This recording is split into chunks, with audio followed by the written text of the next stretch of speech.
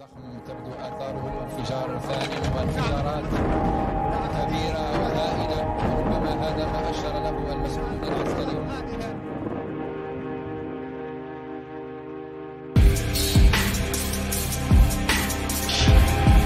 The United States is in a state of security and surprise. We fear this. We fear that they have something out that the majority of the people don't know about. Olan tüm halkların hakları gibi haklar. Ne aşağı ne yukarı. Ne fazla ne az. Pent-up feelings that may result from decades of repression and people who've had members of their family killed by that regime. A lot of killers. Get a lot of killers. Why, you think our country's so innocent? But I won't attack it because someone fixed me on it. I don't let anybody use me to fight their battles.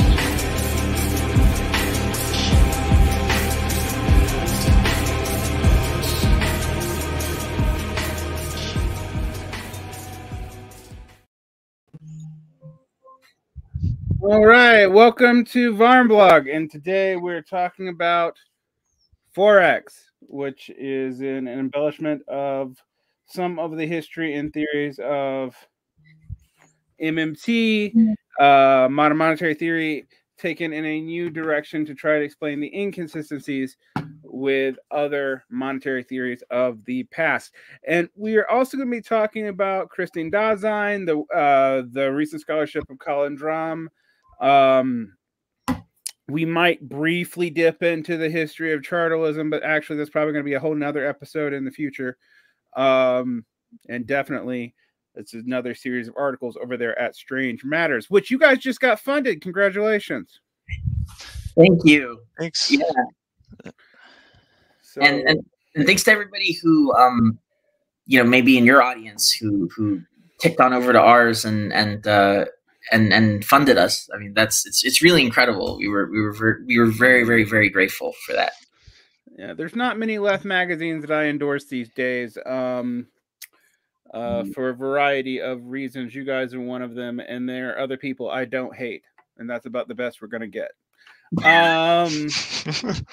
So I have a honorary attitude and reputation to keep up, but let's talk about the long history of money. Now, we in our last conversation and episode, which let's do this A-team style. In our last episode, our trepidatious heroes went through the medieval and the medieval, the pre-medieval, and most of human history involving Electrum, ending up in a murky amass in the beginning of the early modern period, where suddenly the return of MMT-like relations emerged. Our heroes now must explain how we got to the current and why everything is so weird. And we will now turn it over to our intrepid heroes to figure out what the hell is going on with money. JMT and Steve, you may begin. Should we rock, paper, scissors to see well. who? As I recall, in part one, so we start our history where David Graeber did in his book, Debt the First 5,000 Years, more or less, in ancient Mesopotamia, where you observe some centrally issued credit monies taking hold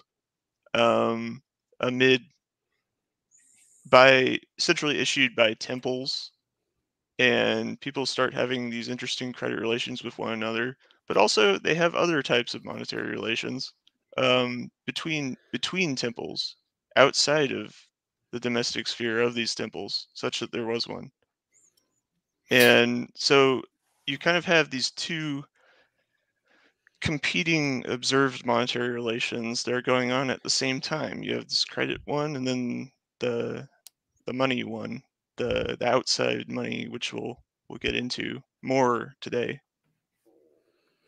So yeah, to recap, FOREX, as we discussed last time, and if you guys want to check this out, I will edit the show notes to add back in the article where you got. Wait, it's not released yet, is it? No, we are. It is probably going to be released in the next week or two because Okay. we've been finishing up the history ones first. So, well, then I won't do that. So when it comes out, you can check my Twitter for this article so you can follow along on your own. What I remember us getting through is the development of Electrum and its ties to temples, then getting into the medieval period where we couldn't really figure out why credit money was not the predominant form of money. And then we recounted MMTs, recounting, starting with Graeber and then up through the work of Michael Hudson, and then mysteriously skipping 1,000 to 2,000 years. Right. into the colonial period. And we did cover the beginnings of state coinage in the ancient Near East. Again, kind of seeming developing out of this Electrum thing that had happened amongst the temple trading. And I have to say the Electrum coins didn't happen until well after the temple trading part, but we did cover them. Right. Yeah. Very well after.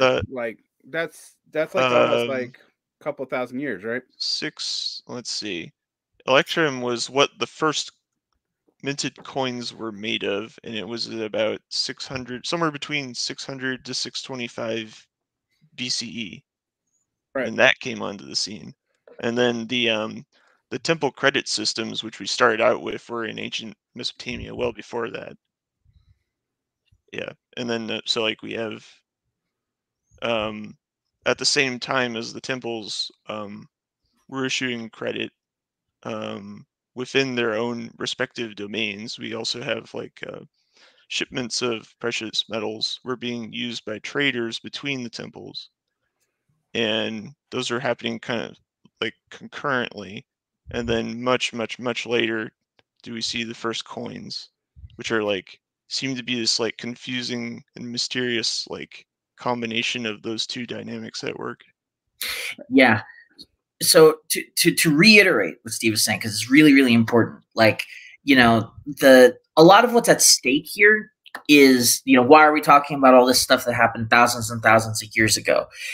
It's because this is the way, the rigorous way, where like not just by kind of assuming certain things about human nature as axioms and then deducing from them, but actually like looking at history, we can figure out the nature of what money actually is and how it evolved in different times and places through history. And it has a lot of consequences for us, because depending on what money is fundamentally, if you want to call it that, like there's very different limitations on, for example, the fiscal policies of governments today, depending on which theory of money is true or more true, or, what limitations follow from money being this way rather than that way. So this is why we're talking about all this ancient stuff. And what Steve said just now is like super, super important, because if you look at like the oldest money that we have, it wasn't even this stuff that's like in our pockets that we're using to buy stuff. It's stuff that it wasn't stuff at all. It was a cuneiform tablet that tabulated like, how much things were worth in a single accounting system where everything was worth a certain number of shekels. The shekels wasn't something in your pocket for the most part, unless you were very, very rich, in which case it was a lump of silver. For most people, like they had to pay however many shekels worth of grain to the temple as like an annual obligation to keep the temple going, which was important for religious reasons and all this other stuff. But there was this second system, which is how the temples talk to each other, so that you could like, because this temple, let's say, had like tin and copper, but this other temple over here needs tin and copper and doesn't have it. So how do they get it? Well, they have to have some kind of like trade relation. And it turns out that what they would do is that they had this like whole like, it was integrated into the accounting system, but people would carry a lump of silver, which had a price in both money systems, which were just on the books. And therefore, if you have a lump of silver, it's worth a certain amount of purchasing power in one city and a certain amount of purchasing power in the other city. So there was a system, in other words, by which people did stuff on the local level. But there was a second system by which they did stuff internationally, you might call it, or between political systems. And this is a pattern that was not just in Bronze Age Mesopotamia. In fact, Bronze Age Mesopotamia, it's a little messy because like there are certain things that haven't even developed about money yet, like circulating coinage for the most part. Like so you don't even see it as clearly there as you do in other systems. Like in the contemporary system, that's basically how it is. Countries have their domestic currencies, right? But then if you need to make an international transaction, if you need to import something that you don't make yourself, you need to use the right kind of currency, which is not the one that you, as say Mexico, issue, but is the one, is actually the 5 that are used for international payments, the 5 so-called reserve currencies, of which the most important is the dollar, due to the rise of U.S. imperial power after World War II. So this kind of like general framework turns out to be a really good way of connecting both very, very old stuff like the Bronze Age all the way up to the present, like, you know, like the current international dollar system, because this general framework where you have a domestic currency, you know, that for the state that issues it is basically infinite, but you also have whatever you use to make international payments, which is scarce to everybody. Well, actually, I should say historically was scarce to everybody. In the dollar system, the U.S. can issue as many dollars as it wants, so it doesn't even need to worry about, like, you know, imports for the most part, which is part of what happens when you're in charge of the system. But that's a very historically unusual situation. For most people, that outside money is scarce, whereas the inside money, if you're the state that issues it, it's basically infinite to you. So what we have here, though, in the Lydian question, and I'm going to call it the Lydian question for a minute, even though we discussed this last time, I want to go into a little bit more detail, is the coining of electrum. Now, electrum have generally been used across the region of the ancient Near East, pretty well into Europe as the standard. And for those of you who don't know, electrum is an alloy of silver and gold. What's interesting about the Lydian, you know, coining of electrum is they can get more precise in the ratios of the metal in the coin. Why that's important, we don't really entirely understand, but what we do know is that these coins, which they're mentioned in ancient Greece, but they're found all the way up into the Black Sea region and all the way down into Mesopotamia and all throughout Greece. And then after the Hellenistic period, during Alexander Macedonia's conquest, Macedonia, for those of you who pronounce it wrong, you dirty plebeians. Just kidding. Kind of. You see a transition, which is historically credited to this Crocus. I can't say Greek names. Crocus, yeah, that guy. Croesus, for those who want to look it up. For pure gold, shifting the assumed the monetary system from this electrum, which had been used for, like, I guess a couple thousand years at this point, or at least like 1500 or so, into gold, just straight up gold. And we don't really entirely understand why that shift happens from electrum into gold. Crikey. All right. Then that becomes the standard money for a long time. Now, what's interesting about this is, particularly after the fall of the Roman Empire, and I guess in some ways this makes sense in your FOREX theory, but doesn't tend to make sense in the theories of MMTers, is you have gold money being used in the what we might call the late antique, or the medieval, or the pre-early modern, whatever the hell you want to call it. I don't care what historiographic names you use for this right now.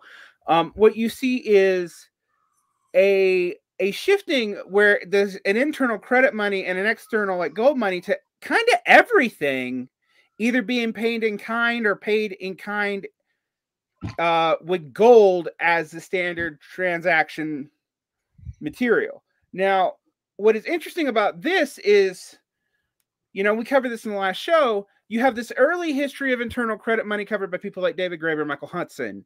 But then they do not talk about the late antique period where this gold money becomes dominant and stays dominant as the form of money throughout the next 1,000 years. And in fact, most people think manorialism, what Marxists call feudalism and some other, but the various forms of manorialism wouldn't have even have happened without this shift to gold, because what the Roman Empire tries to do as they start running out of gold reserves is weaken their currency. And as they weaken their currency, it seemingly their trading power starts to fall apart. But that doesn't make sense if all they're relying on is their internal credit and debt system, because they can run that infinitely, and they're a big state, for ancient standards. So we have to then explain why this mattered.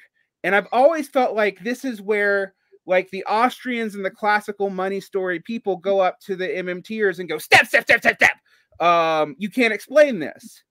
And you guys have picked up on the theories of Colin Drum, who's in the, theory is actually history by Colin Drum, who's in the chat right now for those of you who want to ask him, who starts picking up on this time period in particular, and why it may have been necessary to continue relying on coins as opposed to other forms of money. Colin also reminds me that they ran out of silver first, which I knew, but I forgot. Yeah, it's a pain in the ass to get the periodization straight. Even after doing it, I have to kind of like remember the exact sequence, because it can be confusing, especially when you have like multiple metals kind of like circulating at the same time, like bimetallism, where there's coins that are made of one thing and coins that are made of the other thing, and then there's exchange rates into not only different currencies but also like from one metal to the other, and it's like it's a mess. I think that the key thing to get us started on the bicycle is all this stuff about King Croesus's coins, where he's shifting from an electrum system to a silver system, right? Like in terms of like what the coins are made of, and they're able to measure with precision or increasing precision, as he is, he's the first king who issues any coin that's made of metal, or any coin at all, in fact, any circulating currency, but it happens to be a coin made of metal. They are very increasingly attentive over time to how much precisely of silver versus gold content is in the coins, right? Like, that shows that that's important. So that's immediately a kind of like weird, crazy thing from the MMT point of view. But the MMT point of view, to me, when I've read those histories, and you guys are now focusing on theory to kind of correct this, always focuses on nation states, polities, kingdoms, and tribes and enclosed systems, as if trade is only ever within those enclosed systems. And so one insight that I think Colin Drum has, and I had been really racking my head around for years looking at this MMT history and then looking at the history of metal coinage, was,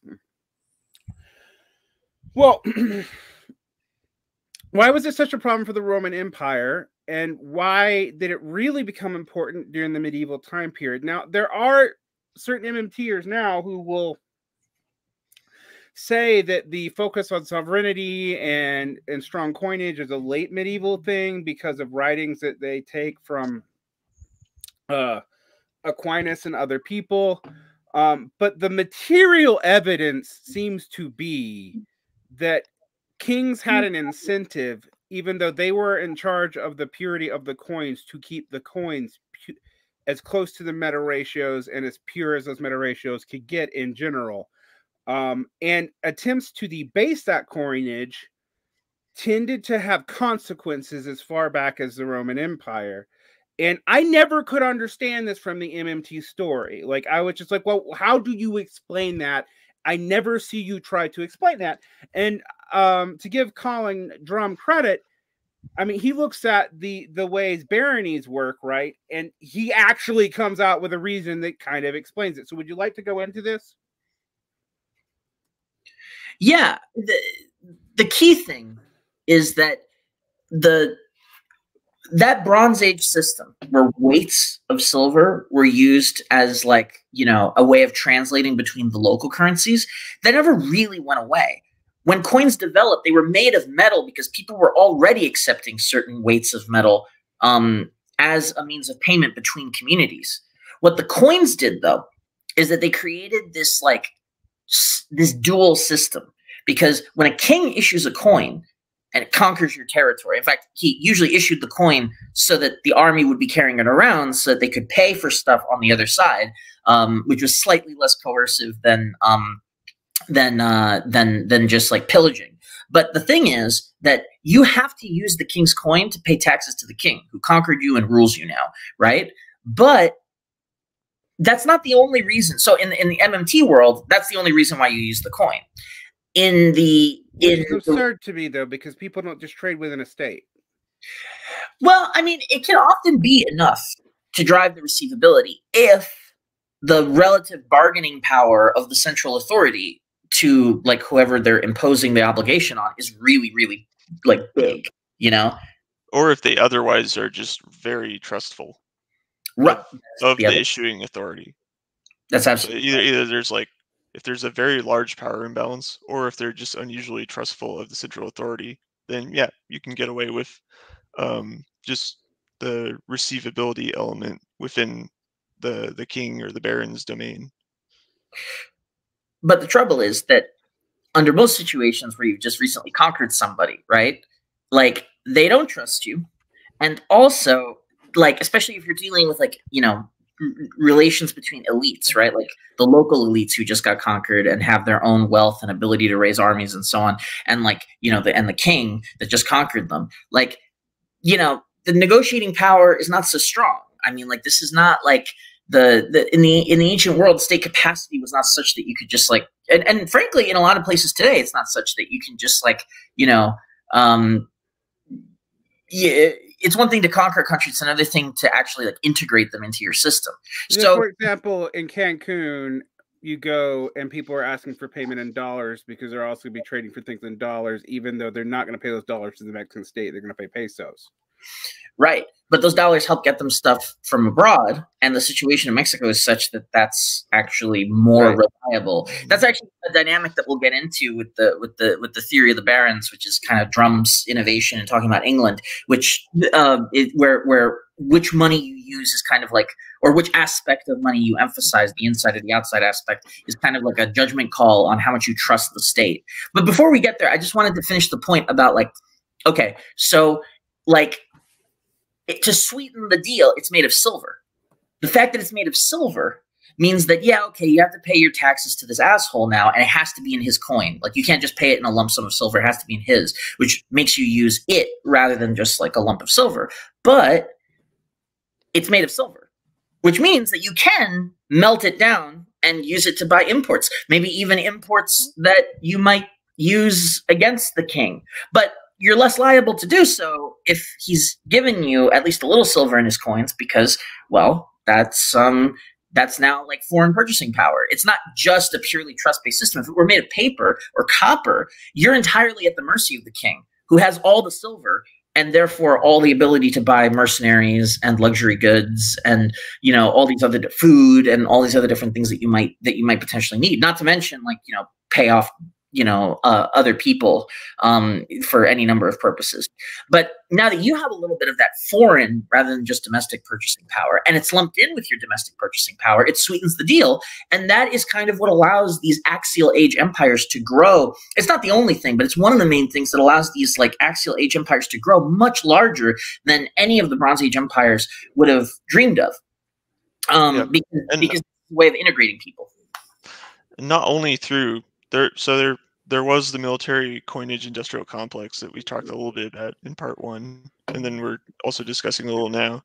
And then, but there was also like the axial age empires, and then later England itself occupying important trade nexuses, which it insisted it went to great lengths to impose itself as like a choke point on international trade, like so that it could acquire quite a lot of the metal content, which could be used to make coins, but it could be used to do a lot of other things as well. So I need like you see these minting systems develop eventually. Like I'm getting ahead of ourselves, getting ahead of ourselves a little bit, but that the logic that drives them seems to be to the issuer of the person who controls the mint wants to keep the metal, not coins, but the metal, Right. as like sort of an unexercised option, almost. So let's talk about this. Oh, James C, did you? No, actually, let's. Varn was going to say something, so let's. There's a lot I want to unpack here because I want to get off of the abstract hypotheticals. So I have been thinking for a long time about the crisis of the 3rd century, and I'm not going to pin you down on that right now. But the one thing that we can see is in these axial age empires, you start seeing coinage being used in most of the major empires that I know of. You see them in Bactria, you see them in most of the Hellenistic kingdoms. We know that Greece had a fairly advanced coin system before, the beginning of the Roman Empire, with all kinds of set exchanges and pretty good tests of metal quality. We also know in the 3rd century, metal, the metal reserves start to run out, beginning with silver, going in through gold, and the coinage becomes debased, and that starts manorial holding systems and people trying to avoid taxes and coinage by running onto manors, particularly as slavery is less common. Now, what I find interesting is while this theory makes sense of these large these large empires, because they're also trading with each other during the axial age, and they don't have a lot of trust, right? And this is talked about a lot in David Graeber's book. Currency emerges between groups that don't trust each other, hence the exchange rates and the temple exchanges and development of states using external currency and internal accounting, and credit being used within the system. But what we see at the end of this time period that we're talking about, which is really kind of the beginning of recorded history and like the high classical period to the end of the high classical period, right? So for those of you who don't know your periodizations, that's like, say, the 7th and 6th century BCE up to about the 3rd, 4th century CE, AD for those of you who haven't moved over to the naming conventions. So what I find interesting is, like, by the 9th century, we're still relying on coins, right? But you occasionally have, particularly in places like England during the Anglo-Saxon heptarchy period and stuff, you have competing powers trying to get the power to control the mint. So, for example, there's this big scandal like the 9th century where, like, this bishop is kind of undercutting an Anglo-Saxon king by minting his own coinage with his own stamp, which would imply also his ability to collect taxes and this, that, and the other. But you also see that these coins are being produced to trade, and we know that because occasionally they have stuff like Arabic on them in Mercia in the same time period. So you have these competing attempts to officiate coinage. So there's both a sense in which the metal is important for external trade, but since there's not a clear state, there's a lot of competing power for who has the legitimacy to print coins for internal things like tax collection, elite trading, etc. Right? So does this get us about to we need to talk about the barony and get us out of this election period, or do you think there's still more we need to cover here? Yeah, I elect them to gold. Excuse me. I think that gets us most of the way to where we need to go. The thing that to understand is that like so I'll just preface this by saying I actually don't know anything about the crisis of the 3rd century in monetary terms because I haven't yet been able to research it. Okay. So I don't know. All right, we have to kind of dig into that. We haven't really touched Rome for the most part. What we have done a good amount of though is looking into and especially with like the help of Drum's research, and then also kind of like a more kind of like critical reading of Desan, who nevertheless is like, you know, good on some of the facts anyway. Like what we do know is this kind of like transition from antiquity into like the medieval period, and then from like the medieval period to what we would call the early modern period. Like this picture is a lot more clear to us. So I think that the place to start is actually the fall of Rome for me. That gets us kind of into Desan. And remember, the goal of this is that Desan has her theory, right? Which is like, you know, all money can be made of basically anything. It's issued by, all money is fiat money, basically. You can issue it as the issuer. It circulates, you receive it back. People want to use it because they can use it to make an obligatory payment to you that you've imposed upon them. Call it a tax, call it an obligation, doesn't really matter. A debt, right? And that's kind of like the thing that keeps that allows whoever issues the currency to mobilize resources. Our theory is that that's basically the story on the domestic level, but there's also this other thing called the international means of payment, which can be many things. Like in our age, it's the 5 reserve currencies. But for most of this 1,000-year period that we're talking about, it's particular weights of gold or silver. And these, whatever you use as the international means of payment is what you get for, is what you need in order to get imports, which means that even currency issuers, even for currency issuers, the international means of payment is scarce.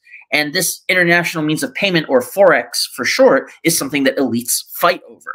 And indeed, it's fighting over FOREX that allows you to have more security and power in the issuance of your own currency, because like it basically means that you're able to control more territory. It also means that people are more willing to use your currency, especially if you peg it somehow to a certain amount of FOREX. And even if you don't, you need a lot of FOREX in order to be able to get the imports to make you strong enough that people will take your currency for other reasons.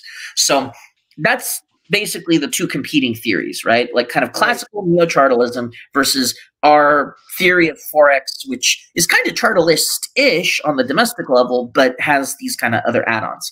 So the reason why this is important, though, is it reconciles the traditional history of coinage and money with the neo-chartalist history of coinage and money, but in ways that will make neither side particularly happy.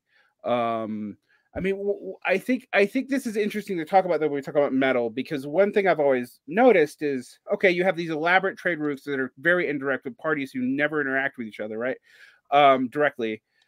So from North Africa all the way to China during this time period, and all the way into like basically the 19th century, you have various levels of metal coinage. And yes, other things are sometimes used, particularly internally, but metal coinage trade and metal weight trade seems to be fairly consistent.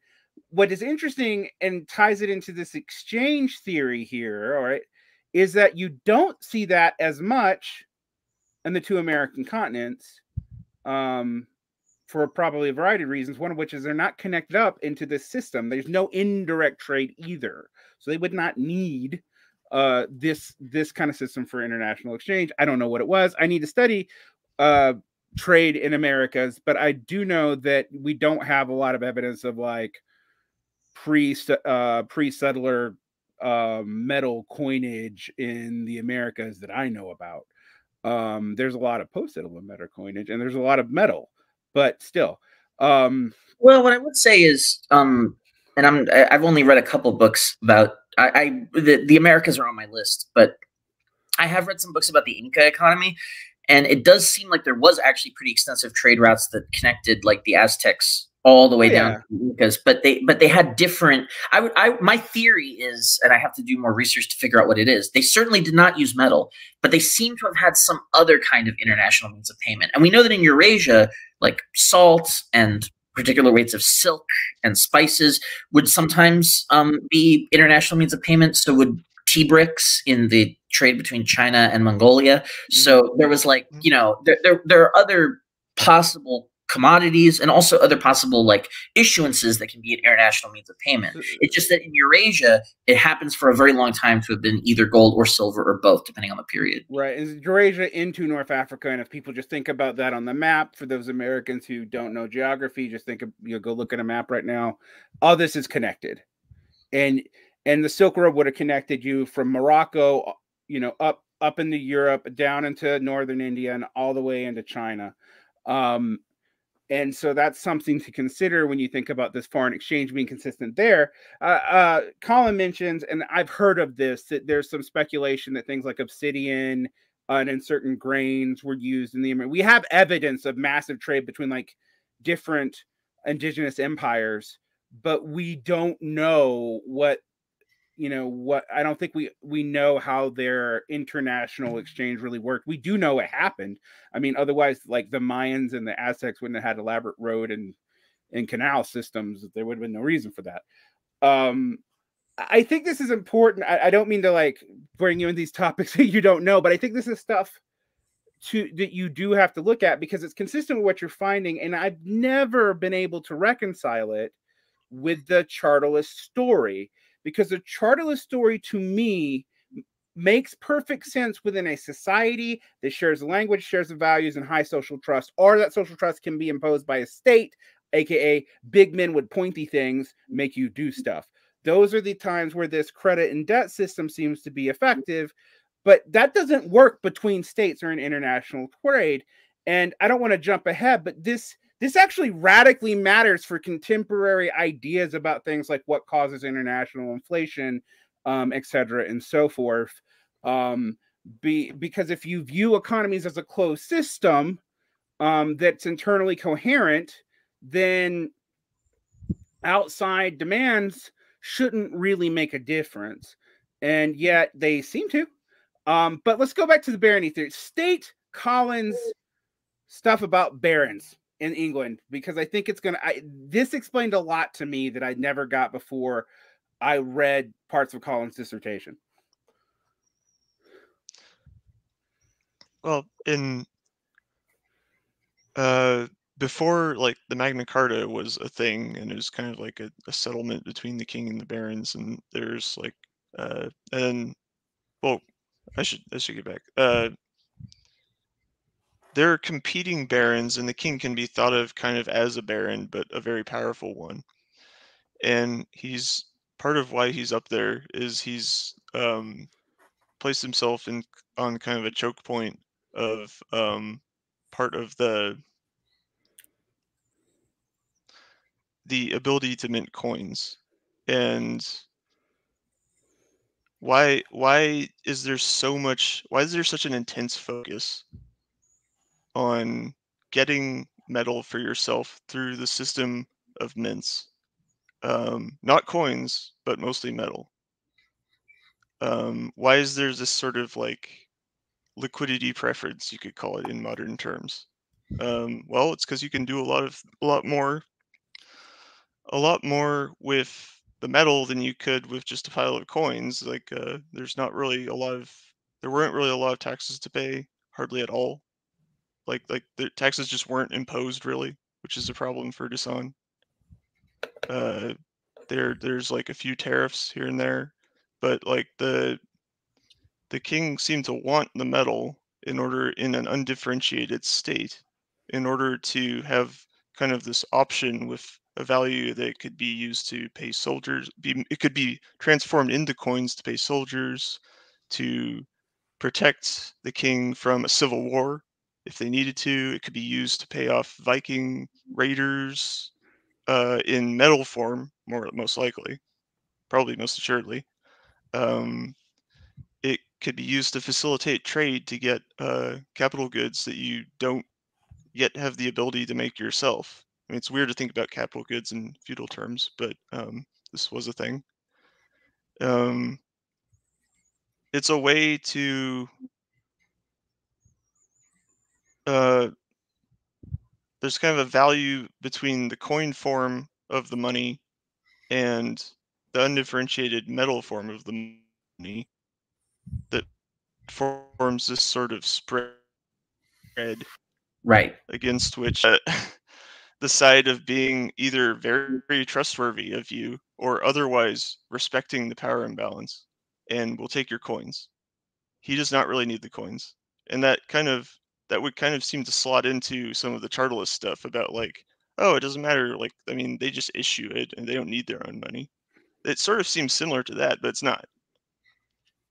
Because there's this dual track system whereby you need part of the why the king wants to have metal and not the coins is because it gives him more leverage to possibly defend himself against like a civil war uprising or something from the barons.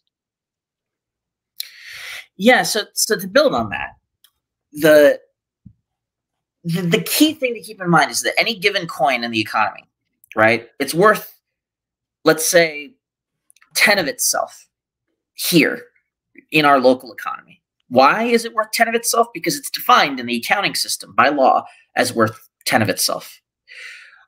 But it might be worth 12 of itself abroad, because abroad, the coin, nobody cares about what the legal system of the country that issued the coin is. They only care about its metal content.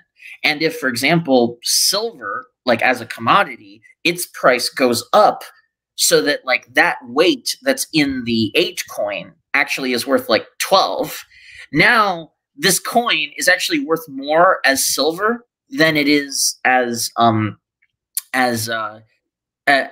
coin, right? Like in terms of its like legal value.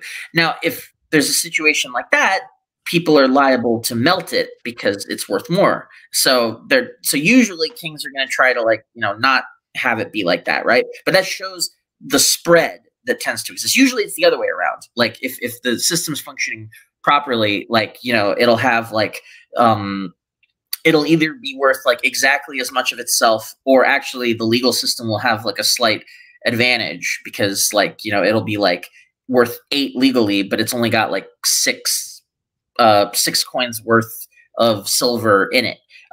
So it gives you more purchasing power domestically than abroad. But that's called debasement, and that gives an advantage to the king as opposed to anyone who's carrying around their currency.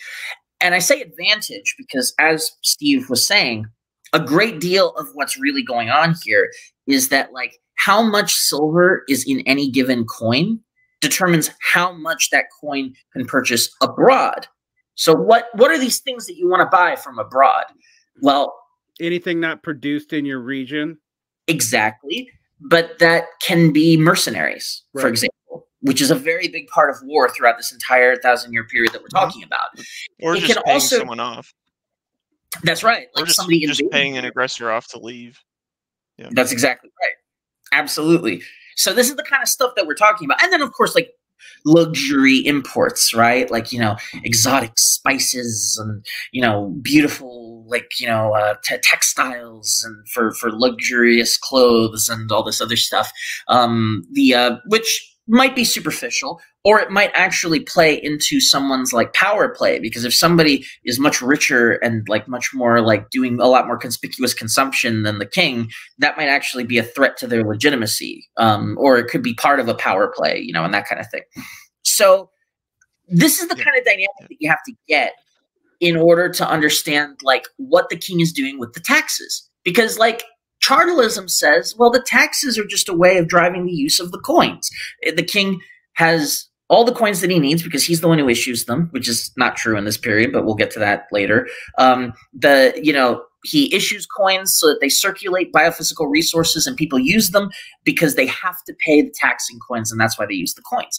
That's like, one aspect of the very origin of coins. But by the time that you get to a system like England is embedded within this larger trade system where metal, especially gold and silver, are used as an international means of payment. So in that context, like the king doesn't have all the metal that he needs, right? The king, just like anybody else, has to import based on how much gold and silver he has. So often the predominance of the evidence is, and it's kind of a lot to get into, so I don't want to get like super into it, but there's basically a lot of evidence that what the English kings were trying to do when they collected taxes is actually a lot like what mainstream economics says that they were trying to do. They were taxing in order to spend, but they weren't taxing in order to get coins that they lacked.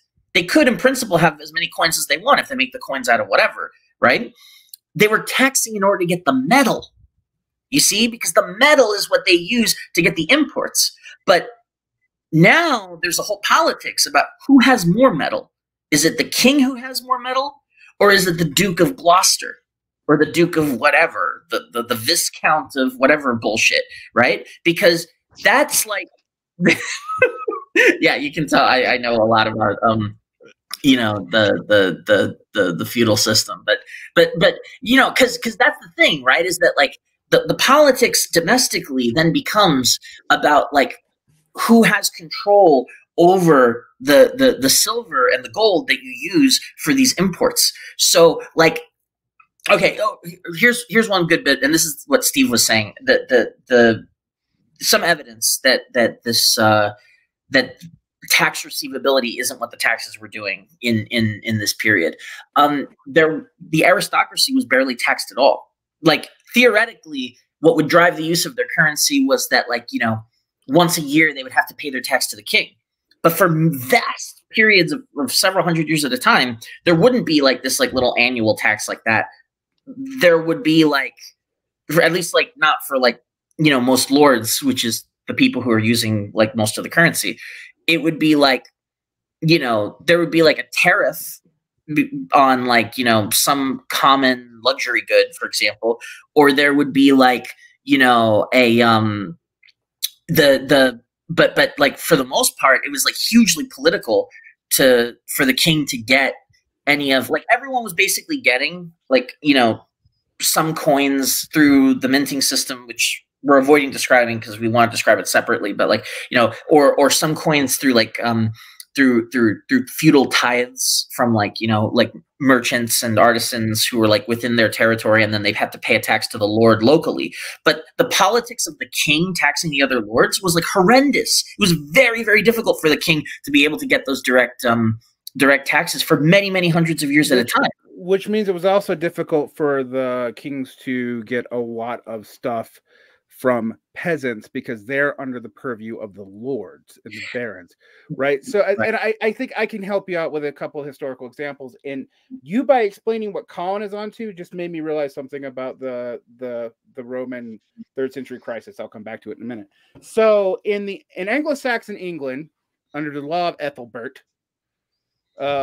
we, you know, from like basically from like say 597-ish to 1066, there's mention of taxes, but taxes are mostly fines for judicial cases, paid directly to the king, fines for minting, and customs duties.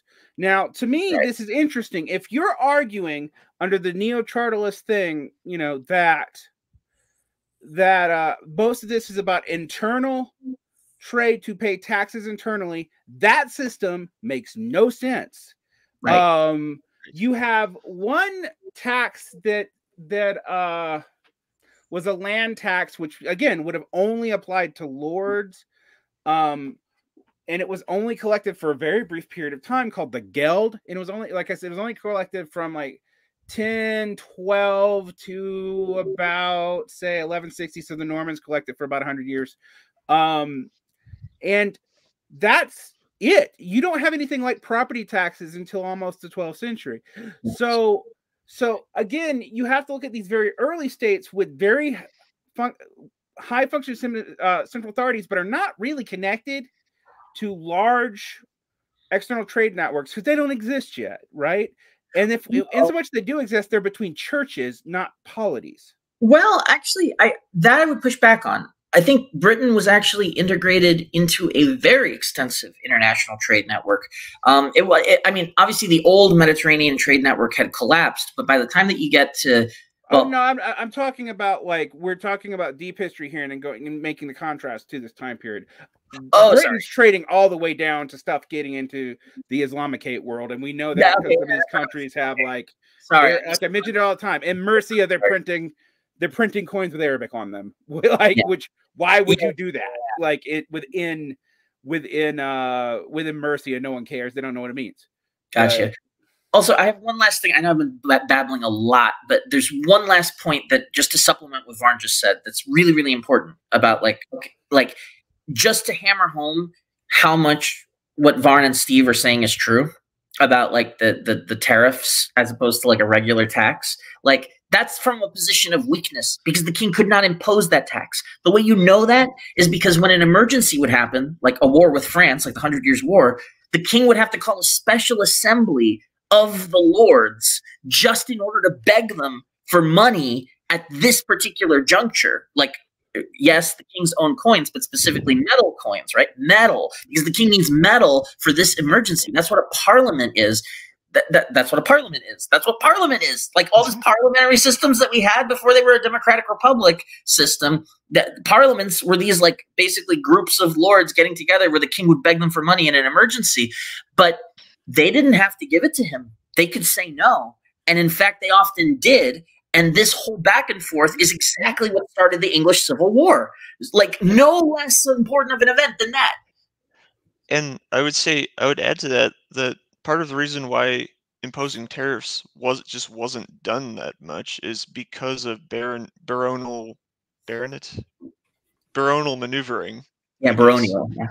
Baronial maneuvering, such that to impose a tariff in a way that was seen as just willy-nilly or too frequent or too onerous was met with some type of force or withholding of resources. So this is what I realized when you guys were explaining this to me about the crisis of the third century, and I know it's not in your paper, but it's consistent with it. The crisis of the third century, you have a bunch of things happening at once. You have them running out of silver and gold, but you also have a series of civil wars. So the central authority no longer has the authority to enforce currency on large parts of the polity, and a lot of Rome, not just the external trade networks break down in the third century, so do the internal ones. And there's an increased distrust of debased currency.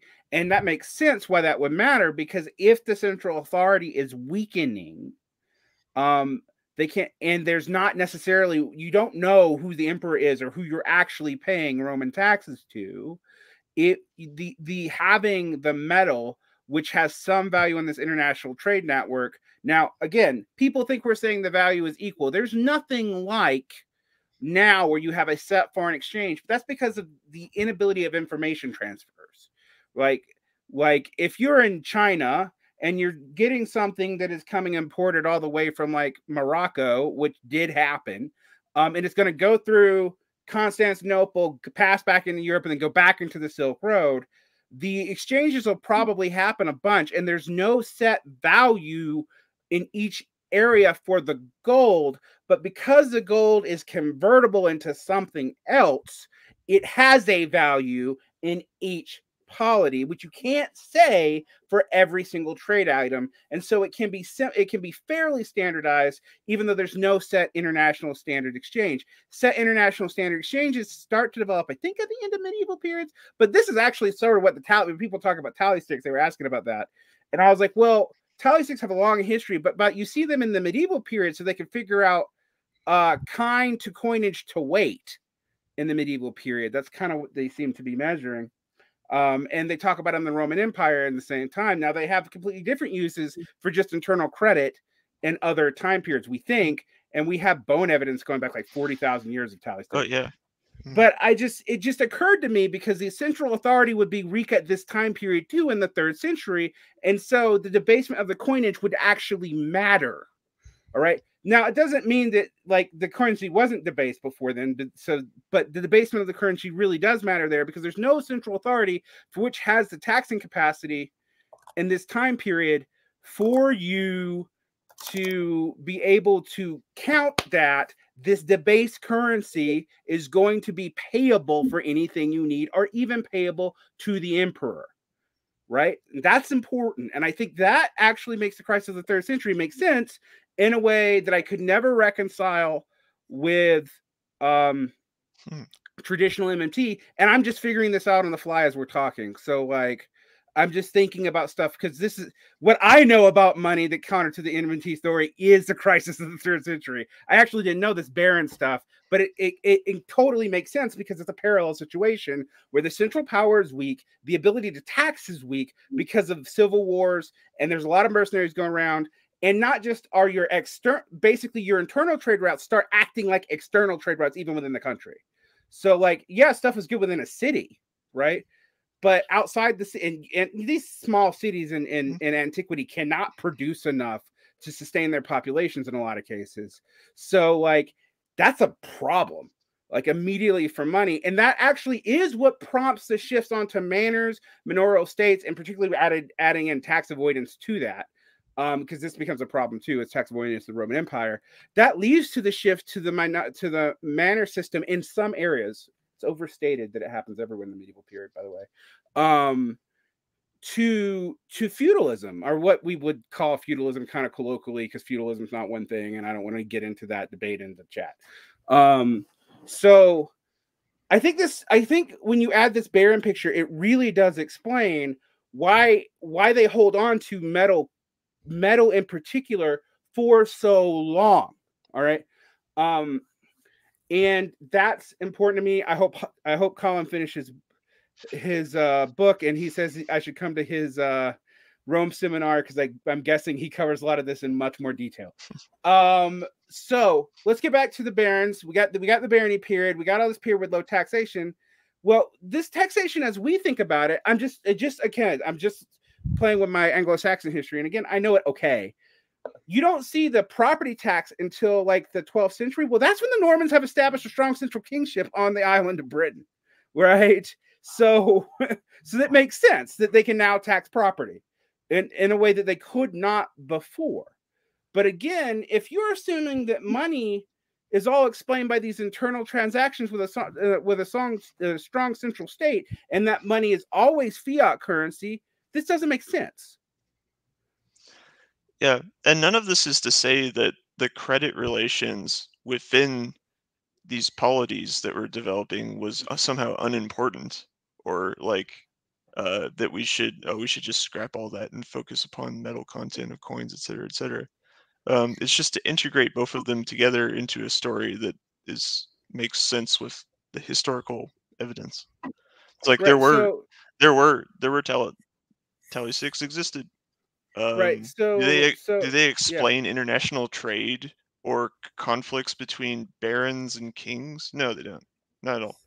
Well, I mean, one of the things I just want to add to that. So for internal to England in the Anglo-Saxon period, the major tax is food rent. But it's food rent. It's actually in this time period, it's payment in kind. It's not. It is a debt credit relation like you'd expect. It's not anything to do with taxation of money within this. Well, I shouldn't say anything. I'm probably overstating it, and Colin will definitely correct me in the show notes if I overstate it. But I know that like the food rent seems to be what commoners dealt with, and it was paid to lords, not to the king, I believe. No, indirectly to the king, because food rents was also collected from the king from the lords. Okay, so let's get back to barons. So I think that to kind of like get back to, now that you kind of know some of the dynamics, we've kept it to the simple ones because there's other moving parts in the system. But now that you know like the basic dynamics of how like inside versus outside money, domestic currency versus forex works under a coin system, where any given unit of currency is at the same time a unit of domestic money and a unit of forex, depending on whether you're using it for domestic or international payments. Now that you kind of like get that, and therefore get why like the king wants to get taxes, coins in taxes, because he wants to get the metal of the coins so that he can have more import power than other competing powers like the church or his barons. Now that you get this basic kind of dynamic, the question is, does this theory, which is, you know, Colin's theory of the barons and the coins, and also, you know, our theory of forex. It's our theory of forex is kind of in a way like a general abstraction that kind of encompasses both like the contemporary 20th century moment and this coin system and the Mesopotamian system, we think, or at least that's what we would like to give ourselves credit for thinking. So here's the question. Which one makes better predictions about British history? If we just stick to English history, like, which one makes better predictions? Desain's orthodox neo-chartalism, with this kind of like emphasis on basically only the legal, juridical, and kind of like chartalistic aspects of money, or alternatively, you know, our kind of like forex theory. I think that we have to actually then look at particular historical scenarios and then kind of like see how Desain treats them, and then kind of see like, okay, does Desain's treatment of this specific historical scenario make sense? Because it's worth giving Desain credit where it's due to her, right? Like, she, unlike almost all the other neo-chartalists, I mean, certainly Ray, certainly Kelton, certainly Mitchell, like none of those economists ever want to talk about anything except Bronze Age Mesopotamia way over here, and then they'll like talk about like coins, but only as tax receivability. They'll never talk about why they were made of metal. And then they'll skip the 1,000 years where metal coins were like, you know, the most prominent kind of currency. And then they'll go to like colonial paper money in the Americas, in the British colonies. And then they'll be like, see, our theory of money explains everything. It's like, well, not really, because you just have this like giant gap here where the system doesn't work the way that you want. And then they also don't talk about outside Eurasia very much. So Desain takes on the problem period directly, which is why like assessing her treatment of that period is so important, because it would show if the theory really holds up under stress. And I mean, Desain does a lot of decent work as a legal historian, and there's a lot of really interesting stuff in her books, and they're really cool, and I recommend that people read them, but the answer kind of is no. There's good reason to believe that she gets a lot wrong, precisely because she's looking at her neo-chartalism. So one thing that she gets wrong: the fall of Rome. So if you listen to a podcast like Patrick Wyman's Fall of Rome podcast, or read like the dissertation that it's based on, you know, like you'll know that like the fall of the Roman Empire was this kind of protracted process, which leads a lot of people to think like nowadays to argue like, well, you know, like Rome didn't really fall. It was just a long process of transformation or whatever. Wyman and other people of his ilk are like, no, Rome really fell because the international trade system, which basically kept the empire together as a single unitary cultural system across the Mediterranean, collapsed. And it was the reversion to this kind of localism in different areas. Now, in some places, this was not that traumatic. They just adapted in a relatively whatever way. In Britain, it was actually quite severe. It went from like a very monetized and urbanized economy to basically like almost for a little bit a totally, or like, you know, or like 60% demonetized economy. It seems like there was like a reversion to some gift economy stuff. Roman coins don't seem to have like, you know, circulated for, again, in the immediate kind of aftermath of the fall. In the I suck with centuries. I suck at history. You know, here we are writing this history, and I always forget the years. But I think we're talking like 7th, 8th century. I hope I didn't screw. Or maybe it's 8th and 9th actually. Yeah, so somewhere in that neighborhood. But anywho, somebody will correct me in the comments. But the point is, like in these like immediate centuries after the fall of Rome, you have this like heavily demonetized economy where people are, and Desain talks about it. the old Roman coins still circulated, but they were used as like jewelry or commodities or weights rather than as money.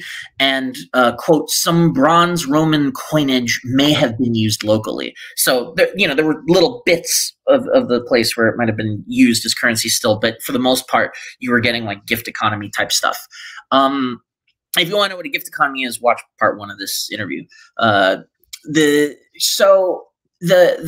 gist of it, though, is that, like, okay, how did Britain get its money back?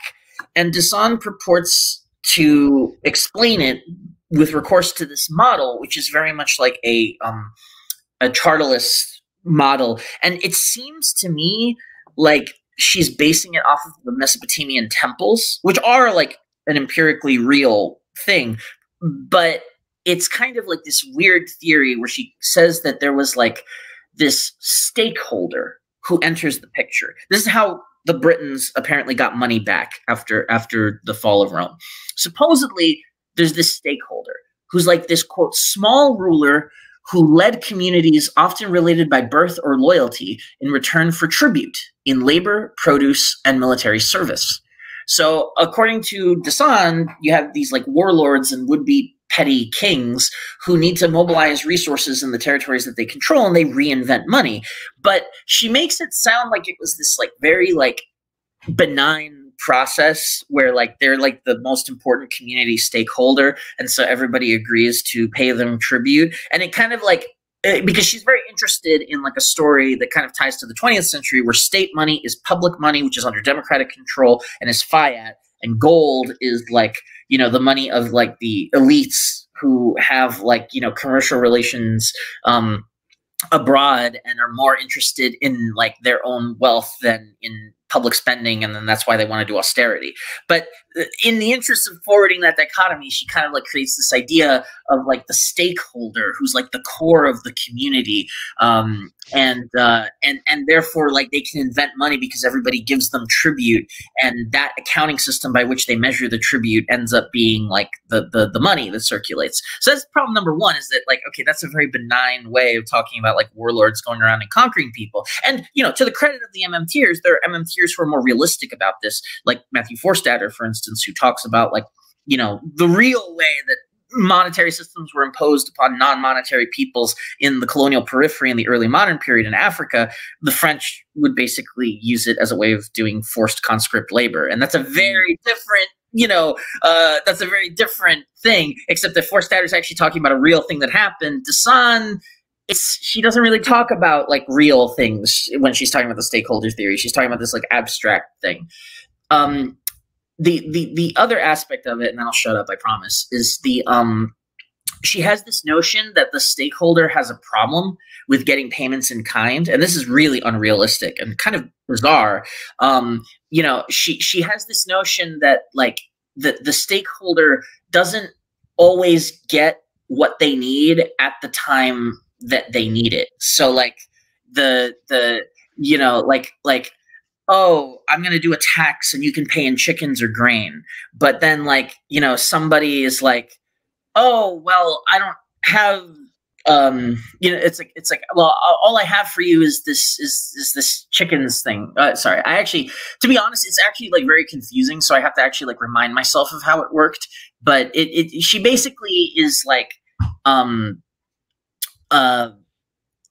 trying to talk about like why you would have tally sticks, because she is trying to account for the tally sticks as if the tally sticks were the origin of British money.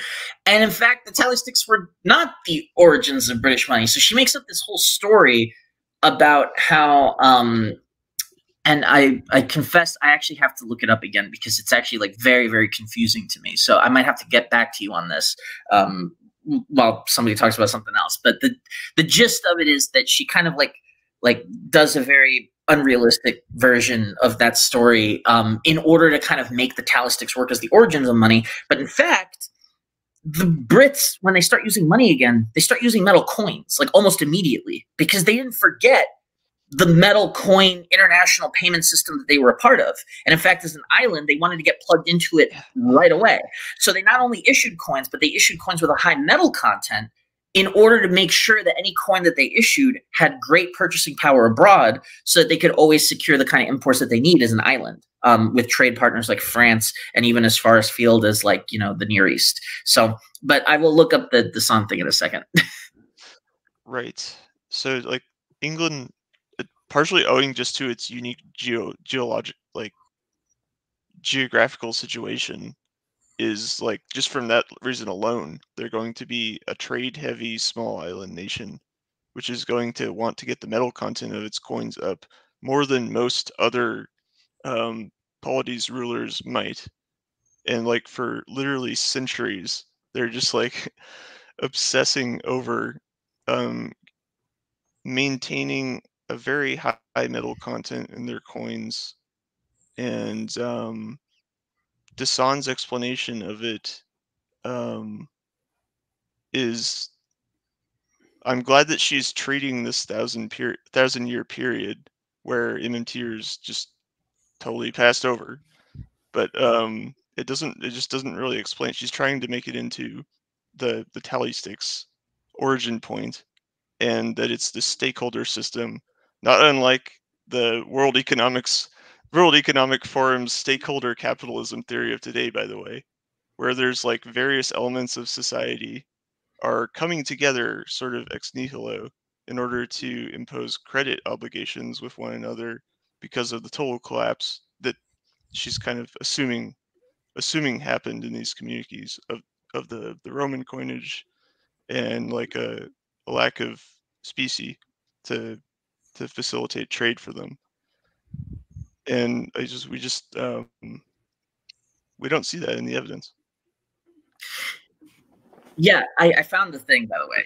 Sorry, it was bothering me because so here's basically Desan's theory. I'm quoting from our essay. I'm just going to read it straight, because I think it's more eloquently put here than I could do in paraphrase. So Desan's theory, in our words, is you, the sovereign, right? You're the stakeholder, and you've got people already like doing payments in kind to you, and you've got some kind of accounting system by which to track that. So far, so chartalist. However, you, the sovereign, may demand payment in kind measured in some accounting system, but you may not get what you need at the time you need it. So supposedly, whenever you get something early, right? Like, oh, you know, I have some grain now, but I'm not going to have it later. So I'm going to give it to you now, sovereign stakeholder person. Or here, you can have my chicken now. I know you don't need it right now, but like, you know, here it is. So we're not talking about like fixed payments at intervals. We're talking about like people giving you the tribute on this rolling basis whenever they've got what they have, and it may not be what you need. So you ingeniously come up with the idea of giving a token to this person who's giving you the payment, you know, early before you need it. And then this token represents the unit of account value of their payment. So let's say that it's like, oh, you gave me a chicken? Okay, this is worth like a 5 value tally stick. So here, take the tally stick, and then that's the, you know. And then when it is tax time, all these people who already paid you early for some unexplained reason, they can like come in and they can pay you the token that you gave them because they already paid directly in biophysical resources before. And then they, you know, because this is the case, people will use the token. It's like a tax receivability story, but kind of like in this weirdo reverse way. Like, you know, that guy that you gave the token to, somebody else might want his token. So they'll pay him something so they can get his token so that they don't have to pay the tax or something. I don't even understand this. Like, what evidence do we have for the system ever existing? And here's the thing. It never did. Like, the reason why I forgot about this is because it's so gonzo that it's like you don't see it anywhere. And in fact, in the book where she talks about this, which is her chapter of money in the Western legal tradition from the Middle Ages to Bretton Woods, that's a group collection, one of these academic group collections. And she wrote this essay in it called Money as a Legal Institution.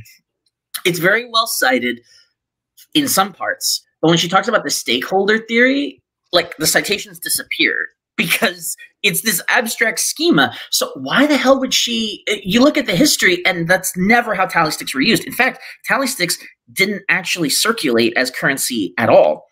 They were used. Right. They're really weird to use as currency. They're kind of big. Right. It's a credit instrument. Right. It's a credit. It's not circulating. It's a credit instrument, and it's an accounting instrument, and it also, the ones that I've seen from England in this time period mention currency in metal. Right. Yeah. There you go. They would be presented to the Bank of England much later, much later. Right. And to extinguish debts, and you could conceivably get some coins out of transactions using these credit instruments, but that's not what we're talking about in the Dasan story right now. Right, that's way later, right? But I'm saying, like, the early medieval things that I'm seeing, they mention things that's like, this chicken is worth this much currency, which amounts to this much metal, and it's there on the stick, right? Like, that's what's there. Right. You wouldn't trade that. That doesn't make any sense to actively trade. Like you'd like write it down. You trade in this many chickens. That's worth this much gold. You don't have to pay that gold. You don't have it. Like, this explains the medieval, like, when people paid in kind stuff, and that is a form of credit money, but it's not a currency. Like, and here's the thing is that, like, you know, I have read about how tally sticks worked and then forgotten about it, basically. So I'm gonna garble the details, but my broad understanding is that tally sticks were always used specifically as a way of, like, adjudicating individual relationships between as a way of adjudicating relationships between individual taxpayers and the central government. Like, where there was, like, some kind of lag between when they could pay and when they couldn't, and then that was it. They didn't, like, circulate as currency, and they also were not the primary way in which people could pay taxes, even when they were paying taxes in kind. Because think about it. In order to make it so that tally sticks were the origins of money and they were this generally circulating thing that everybody had to use, if that's the case, then, like, you have to invent this whole story for why the king or the central stakeholder or whatever is receiving these payments, like, early, like, before they need them in order to issue these sticks. And, like, that story is, like, highly artificial and BS, because we know from Mesopotamia that if you just put an obligation that's, like, once a year, you can just, like, get the grain, because it's usually grain or some other food thing that in an agrarian society most peasants grow. You can just get that once a year, and then you know what, you have an accounting system already, so everybody owed this. Oh, you paid? Okay, good. Boom, done. That's all you need. You don't need this, like, secondary ancillary system to do that. And we know this because the example that the chartalists always like, the Mesopotamian one, basically already does this. And in fact, part of the motivation for Dasan here is that she's trying to come up with a chartalist story for how money was reinvented in Britain. Oh, yeah, sorry, Steve, go ahead. She wants to, like, repeat the shekel system, almost. Yes, except there's a problem. In Mesopotamia, money wasn't invented all at once. You had the shekel system, which was a pure accounting system. And it was just an accounting system for doing payments in kind. And then hundreds and hundreds of years later, you had people issuing coins made of metal, circulating them and receiving them back in order to, like, mobilize resources. So this is like the hundreds of years apart. For Dasan, she has to explain a period where people were briefly doing payments in kind, but then very quickly go back to a coinage system. So she basically has them go through, like, the shekel system, but then, like, very quickly invent a circulating thing, and it's tally sticks, which actually in real life had a totally orthogonal purpose that doesn't have anything to do with this. But she tries to make it kind of all work, all with basically, like, 0 case studies of actual cases. Because if you do look at the actual cases, you see a very different thing. And this is kind of where Colin's work has come really in handy, because he points out that not only was Britain back on coins, but like all other powers that were part of this, like, you know, international payment system rooted in metal, they would set the amount of metal in their coins to some fixed proportion of the amount of metal that was in other people's coins, who were their main trade partners. So, like, they not only know how to use coins, but they're like explicitly setting it so that you can immediately swap 3 of these for 1 of these, like, let's say 3 francs for 1 English sovereign. I'm making this up, so this is not real exchange rates, but this is just to give you an idea. And what that allows you to do is no longer be worrying about lumps of metal and carrying them around with you. For the most part, if you're states, you can just do like, transactions between coins. You can exchange them coins for coins based on their relative metal contents. Now, there's still like, metal, the price of metal is still important because like, there's like merchants carrying around raw metal and other stuff like that. And there's also like the minting system to get coins in the first place requires the raw metal to be transformed into coins, which is like a whole process. And in fact, maybe we can head there next because that's another thing that Dasan kind of gets wrong. But this gives you a sense of like, Dasan's trying to make the theory work so that like money does everything that MMT says it would do in a time period where just it doesn't explain anything that actually happened. You have to create this kind of fantasy scenario for it to be the case. It seems like Dasan's working backwards from like the royal tally system, which leads to the Bank of England, back into like the medieval period to make it look like these ancient money systems that like Hudson and people write about, right? Like, is that what I'm getting here? That there's a working backwards and kind of a just so story to make the backwards push of these being used as something like, more official credit instruments than like credit instruments with exchange tallies on them between, I mean, the reason why I say that is like, yes, it's to a state, but there's also the fact that lords are like semi-state, lords and barons and dukes and whatnot are semi-states, or like states within states in the manorial system. So it's I don't like talking about states in medieval Europe actually because it's misleading. I mean, there's a government, but it's not a state like we think about it. And in many ways, the modern state and these ancient imperial states are more similar than the things that come in between. Which is, for those of you who don't know, I do an entire podcast on the transition from Rome to early medieval as a comparative from the transition to capitalism. Like, that's the reason why I study it. And this seems like you're taking something from like the 1600s and also didn't work the way it's being described there even then, and reading it back in time because they did use a thing called a tally stick that did a thing that was a credit instrument. All the way back, to these ancient societies that also had tally sticks because they're easy recording methods. I mean, like the Chinese used them for more than this. They wrote whole books on the things before the invention of paper. So like that's how we have the Confucian classics, people. So it was just like it's like papyrus reads. I'm not making a theory of papyrus reads about how money works. And what's interesting to me about this is the other time periods that you focus on that do have this kind of charterless condition of money are conscript labor in Africa, and then stuff in the colonial period where they just don't have access to things, right? Like there's just not enough metal, and and like they're not, and the trade's mostly internal anyway, etc. and so forth. So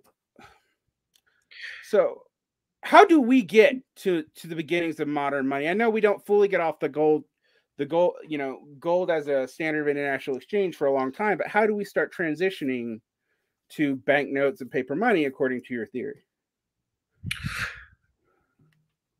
Well, I think before that, we should go through a couple more of the kind of like descriptions of the system as it existed then in Dasan. Just because I think it's really important to see like the way that she sees it versus the way that we see it, and that answers the question eventually, because then we get to like the end of it, which is like the transition to the paper money and gold standard thing.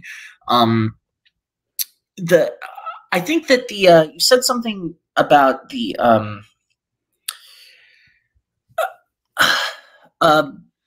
crap.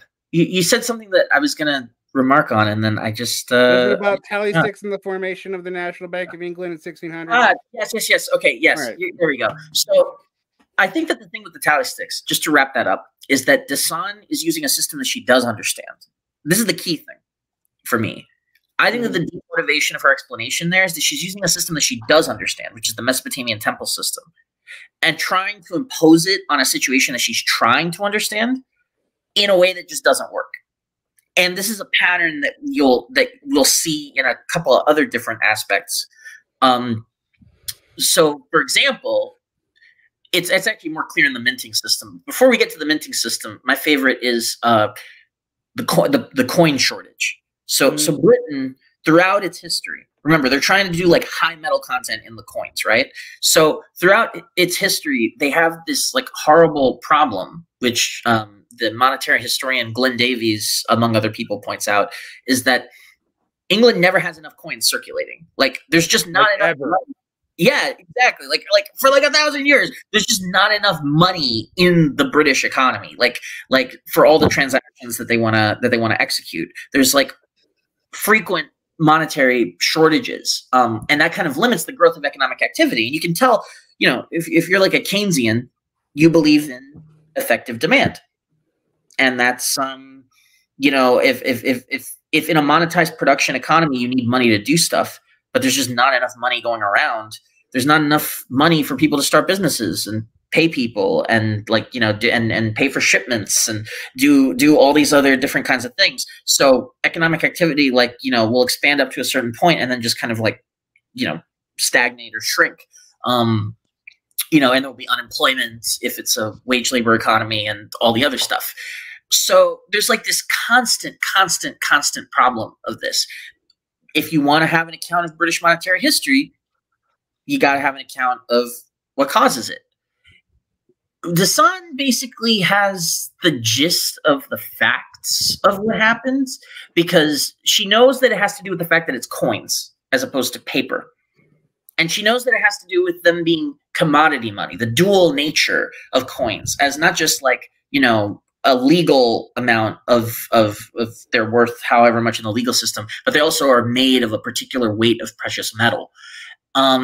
But her way of describing it is very confusing, because she describes a system where people are constantly whittling away at the coins, and it's like they're destroying the nation's currency, and it's just unclear why that happens. So it's supposed to be this miracle, whereas a beautiful process of circulation, quote, when content and form netted out to a value in coin after coin that people were happy to give and take. But then that process is interrupted by people taking a literal chunk out of the coins. And then this is a blog quote from Dasan. Coins in use wore down and got clipped, losing silver or gold content. The markets for those metals shifted, changing the value of silver pennies against gold denominations. Sovereigns competed for bullion supplies by raising the prices they offered at their mints. As the commodity value of coins that offered the same count began to differ, old and new pennies, whole and clipped coins, silver and gold cognates, the people holding them began discriminating among them, hoarding or melting some and passing others off by face value. Their actions subverted the coin's circulation. So you can tell that she's getting a little poetic and high theoretical in this passage, and she's getting the facts right. Oftentimes there wasn't enough coins. Well, she's kind of getting it right. She's noting something that really happens, is the way I would put it. People will often take a chunk out of the coins and do so illegally, and she claims that action then subverts the coin's circulation. And then she kind of leaves it at that. I mean, she goes on for a bit about this, but for the most part, that's her explanation for why there's not enough coins going around. Okay, so we notice a coin shortage, but the issue that we have is not her description of the coin shortage, it's that her description sneaks in an interpretive framework that you really have to read closely to notice that she's doing, correct? Am I understanding your criticism of this passage correctly? Well, I would say. Well, yeah, go ahead. She's noting certain specific historical things that really did happen, but you're getting at, she's imposing a an old monetary union which didn't exist onto in a way that just like sort of on the sly gives us this emerging chartless story out of like what seemed like using real developments to try and get us into more of a chartless framework. That's exactly right, Steve. She has this notion that the king centrally issuing, which as we're about to see, never happens. That's not how the issuance of the coins didn't happen.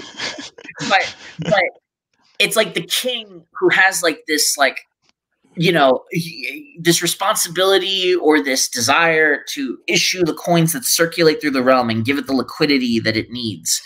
It's like they're being subverted by these mysterious agents who are coming in and cutting out bits of the coin, and therefore not allowing the public money to circulate to the extent necessary. So you have these like evil elites who have the metal, who want the metal for their nefarious purposes, and then you have like the ideal, not yet realized, but somehow still something that, you know, in some primeval medieval past, everyone understands that money can be infinite, right?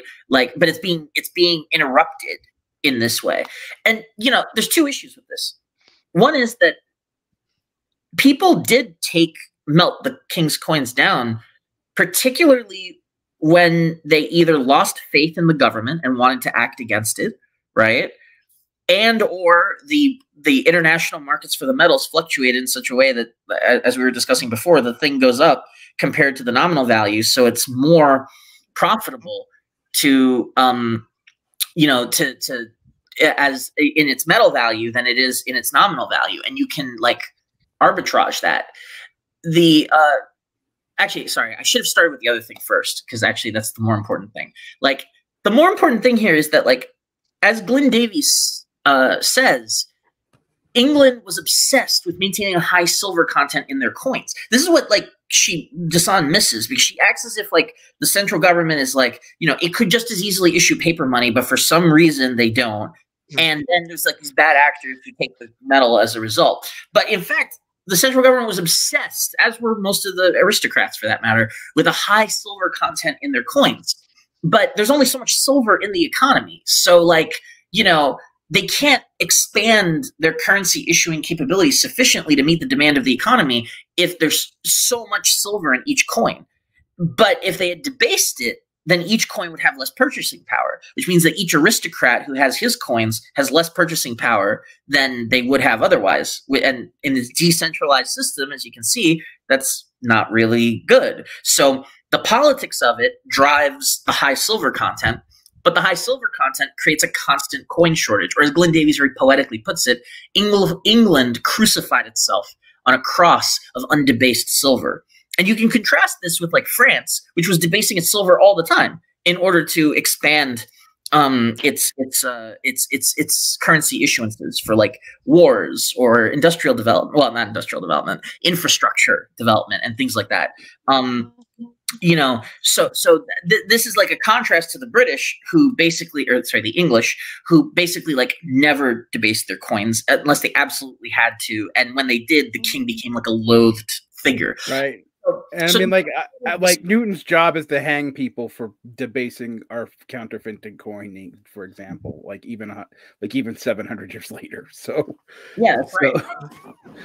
And then that's actually I in researching this with John, I became actually pretty sympathetic to the mercantilists again after like going through the MMT experience of like saying like these are the mercantilists. They obsessed over having a high metal content in coins because I guess they were just stupid or something. Right. To actually reading the history and realizing, oh wait, there's lots of operational reasons why they did this. Right. It wasn't just ideology, which is my problem with MMT in general, even now in modern, and when we talk about modern stuff, when they're like, this ideology why everybody pegs their stuff to the dollar. Really? You really think that? Like because you're basically implying that most of the world is stupid when you say that. So anyway, let's continue.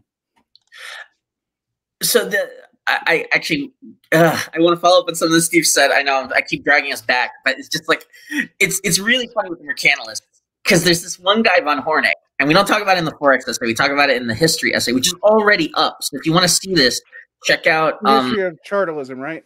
Yes, History of Chartalism Part 1. It's a footnote in there in the Friedrich Knapp section. I can't remember what number footnote, but there's this footnote about this guy called von Hornig, who's like this extremely typical what was called a German cameralist, who's that's like their version of mercantilism.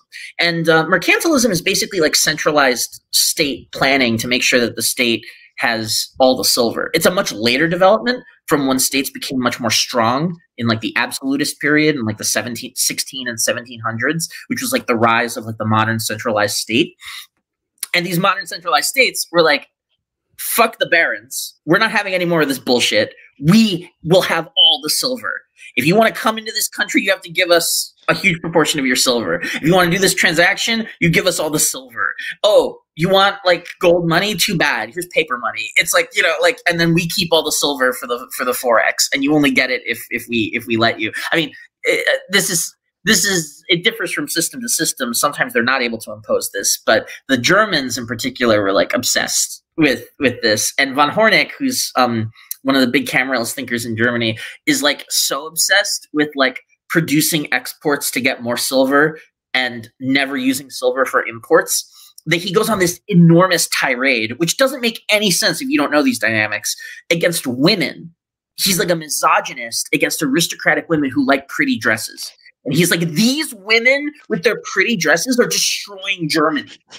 Because there's silver in the dresses? No, because they're imported, which requires silver. Yeah, because the balance of payments was so poor on the pretty dress market. Okay, got it.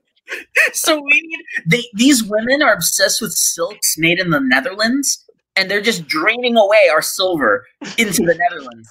They should buy German dresses, and if they say the German dresses aren't as good, well, damn it, they should do so. And it's their degeneracy that is ruined. Yeah, so thus this launched their bid to become autarkic in pretty dresses. That's absolutely right. Among yeah. other things. So this gives you a sense of like, this is otherwise kind of inexplicable. It's like, oh, I guess Germans were weird about clothes, but actually it has to do with like the guy trying to promote Germany's textile industry, but then kind of running up against the fact that like there's I guess you could call it a comparative advantage thing where the the Dutch dresses were prettier. So people want Dutch dresses. And this is a core dynamic. Get rid of gold and silver, get rid of the international means of payment that were dominant at that time. You still have similar dynamics where it's like you have a trade-off between building up your own industries on the one hand, but then also like, you know, it is nice to have imported goods from abroad that are in the industries that, you know, like it's okay, like it's nice to have a Mercedes-Benz, right? Or an Audi or a Nintendo 64, right? Like an Xbox is not substitutable for a Nintendo Switch. Like the Xbox One sucks. The Nintendo Switch is really good. Sorry. Just throwing that out there. I know that's, you know, like, so, but if you took this like super protectionist attitude of like, we have to develop the video games industry in the United States to be the #1, you might actually like chastise people for buying Switches, right? It's like the buy American, America first attitude. So there's a little bit of the cameralists like relentless search to plug balance of payment holes going on with like infant industries later on in the U.S. and whatnot. But we shouldn't do what John was saying earlier that Dasan kind of does, where she just imposes her own monetary system from an earlier time in order to explain developments and say like, oh, well, people cared about balance of payments in this specific operational way, therefore they must do so later. Right. That's the important thing. It's an analogy, but it's not a perfect one because there's many different things that change when the international means of payment changes. I mean, one important one, right, is that with a coin, a single unit has purchasing power in both. There isn't much use in debasing a dollar, right? I mean, like, I don't have my wallet. Shave off some of the green. We're going to shave off some green? Yeah. like, why would you do that? Like, that's stupid. Unless it made the chemicals, or would be useful in making something else that sells for more money than the money that you debased. I don't know. I mean, I feel like if that were true, we would see a lot more of it, right? Materially. I mean, someone would have already you kind thought of do that, see it yeah. with pennies, because pennies are actually worth more in their metal than they. That's actually true. That's So, if you have Yeah. penny, I think That's it's why it's true. illegal. I think it's nickel now too. Actually, I think it recently became true of the nickel. It's worth more in its weight in the metal than it is nominally. So you might actually, if you just collect a bunch of pennies and nickels and melt them down, you will go to prison if someone figures out you well, did it. But if well, that's the truth. It's illegal. Yeah, for that reason. this is why Now the you can see mint why it's the mint illegal. has like this heavy duty security force still that's like left over from like the Yeah. 1910s.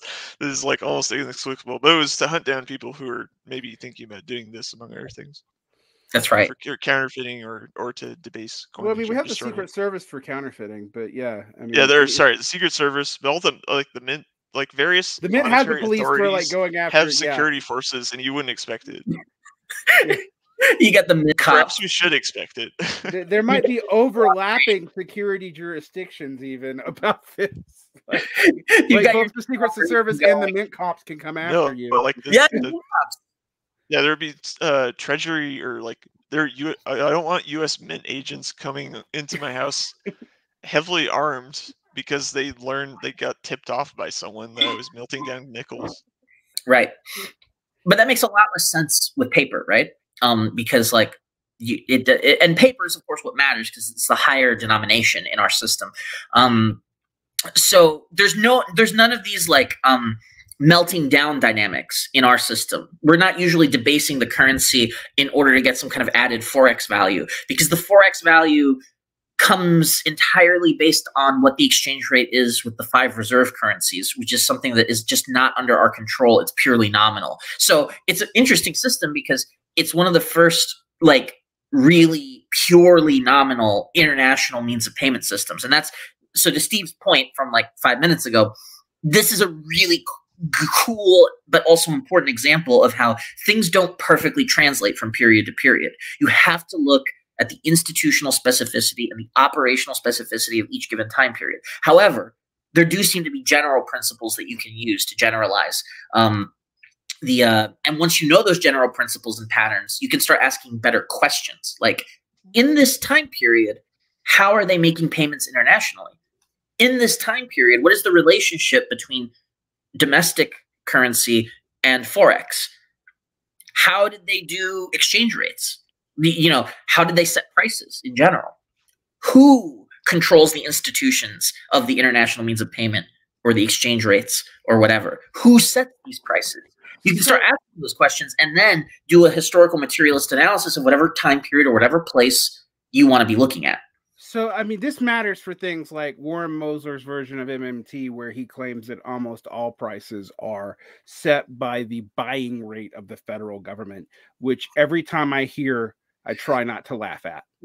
like, I mean, that may be true for, say, semi-skilled labor, because in any given market, the federal government may be the largest employer of semi-skilled labor that's consistent from state to state, thus would have a national pay rate that can affect things in different areas where currency, where basically purchasing power is lower or higher depending. But that's not true for milk. It's not even really, even in the most narrow, like for F-22s, it's not even really true. Yeah. Because of all of the inputs that the government has little, if any, control over the price of them. That's right. I mean, Lockheed Martin can control somewhat, but the government is not. So I mean, and so I have heard like more. I'm not saying more responsible, but different MMTers talk about like spectrums of sovereignty even within the United States, where they can't actually do this, because they did Sam Kangaroo, when he came on and talked about this, did actually try to undercut this by mentioning oil and talking about U.S. bargaining for oil. But I'm like, the U.S. doesn't really bargain for oil so much as it tries to pressure OPEC countries to put oil on the market. Like, I guess it does. I guess it may be the. I don't know. It may be the largest purchaser of petroleum in the United States, but it's probably not the largest purchaser of petroleum in the world. So I don't know how it can set prices.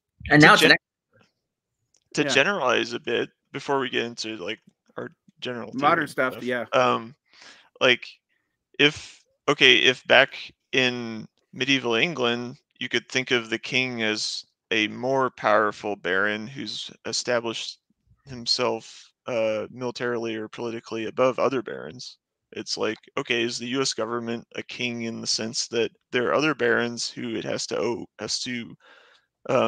pay lip service, or more than that, to become it has to buy enough F-22 Raptors from Lockheed, partly as a political gesture.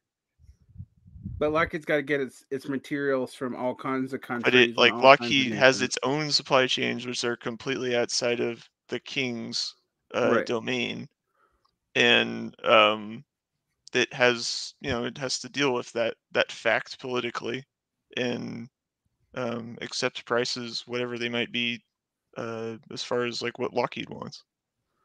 Although I would say, even though everything you just said is true, Steve, there's a way that you can spin it where it's a contrast too, rather than just a comparison. Because it's also like, if sovereignty is a spectrum, you could also spin it as sovereignty is a process, right? The process of developing more autonomy from external forces, which includes other agents.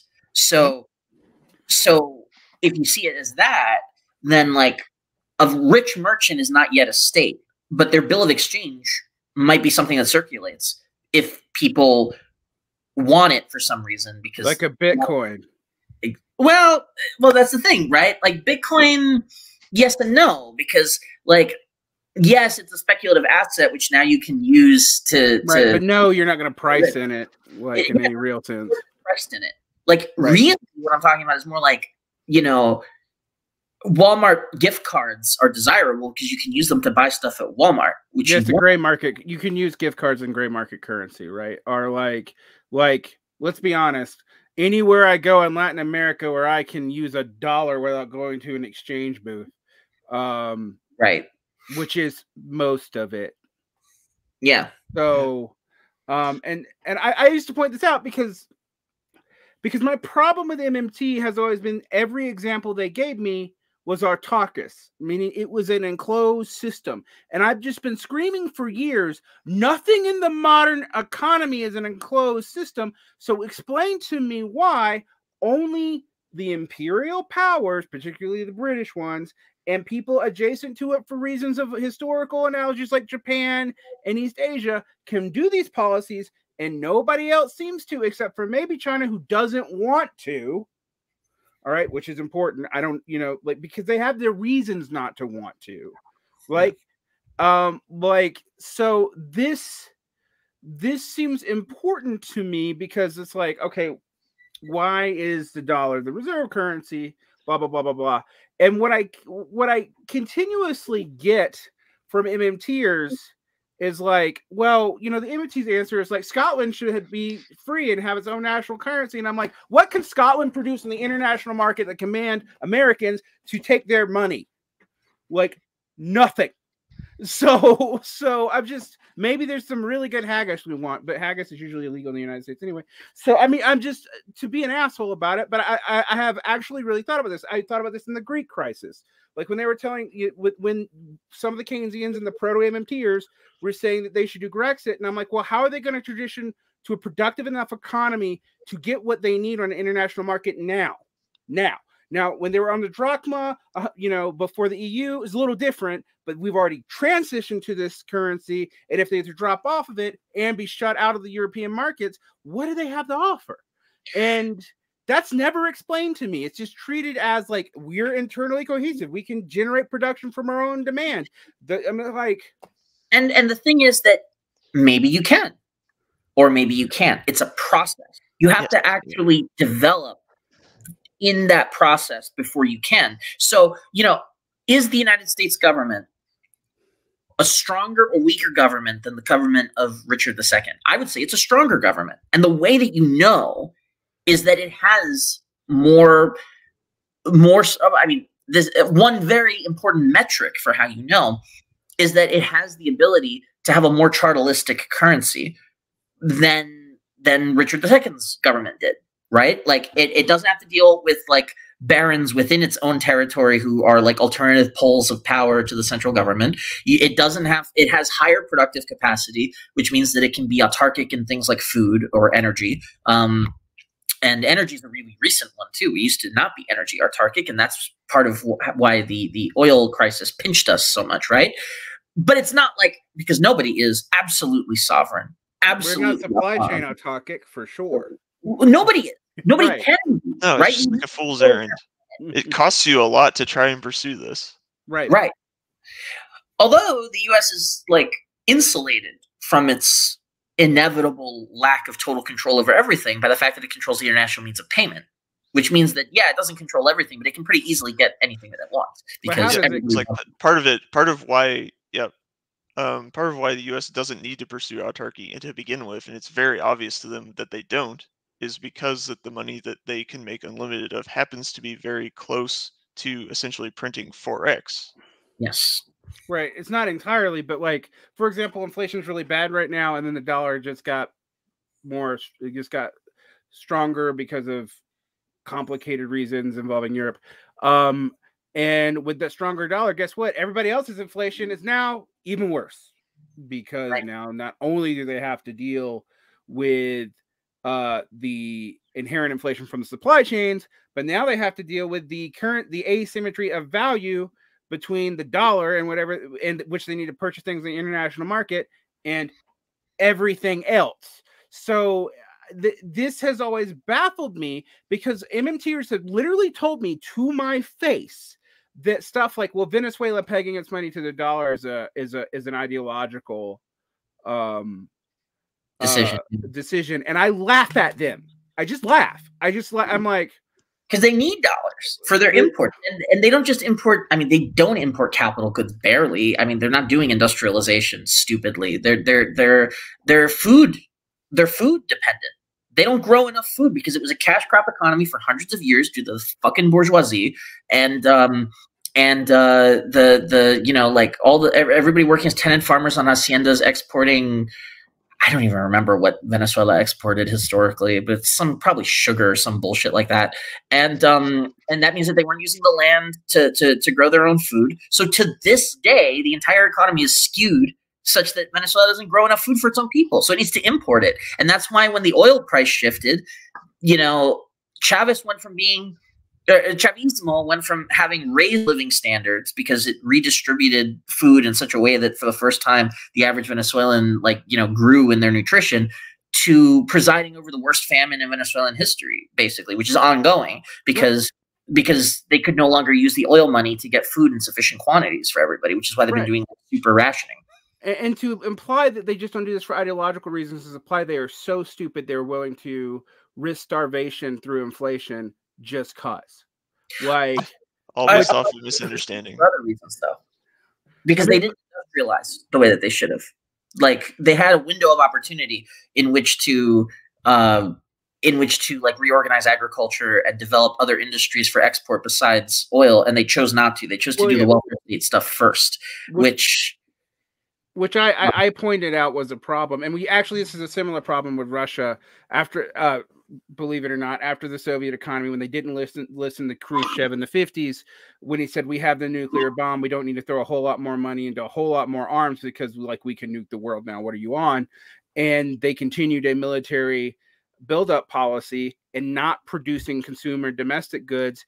During the 92 transition, they also continued that policy because the oligarchs did not transfer that into new kinds of consumer production, but it remained in raw resource extraction and in the production of military goods, even on the oligarchs, because I don't know. They're probably not encouraged to do it by the Americans who were advising them at the time, because the Americans were evil.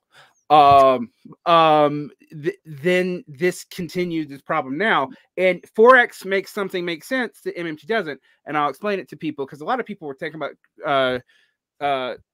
Putin's ruble stunt as a way to de-dollar, and I'm like, what are you on? The ruble stunt is a way to get not so much dollars as so much euros, but something that's in a reserve currency to strengthen their own currency so they can buy other things with it. It is not about making a ruble an international trade currency so they can get other reserve currency in their basket, and they can backdoor bypass the sanctions by buying stuff with that reserve currency, because people have to buy rubles from them. It is, which is a kind of currency sovereignty, but they're not pricing stuff on the open, internally based on the ruble. They're using the ability to gather reserve currencies with it. And it's clear, and that makes sense under FOREX. It makes no sense under MMT if you actually think about what MMT claims. Yet a lot of people who promote MMT don't seem to understand what MMT claims, to be honest. I'm not talking about the economists here who do not make this mistake, but many popular promoters, who think they understand MMT because they listened to a podcast once, maybe even mine, will say, well, it's just de-dollarization. And sometimes even somebody like Michael Hudson will be pushing this stuff in public. And I'm like, you know better.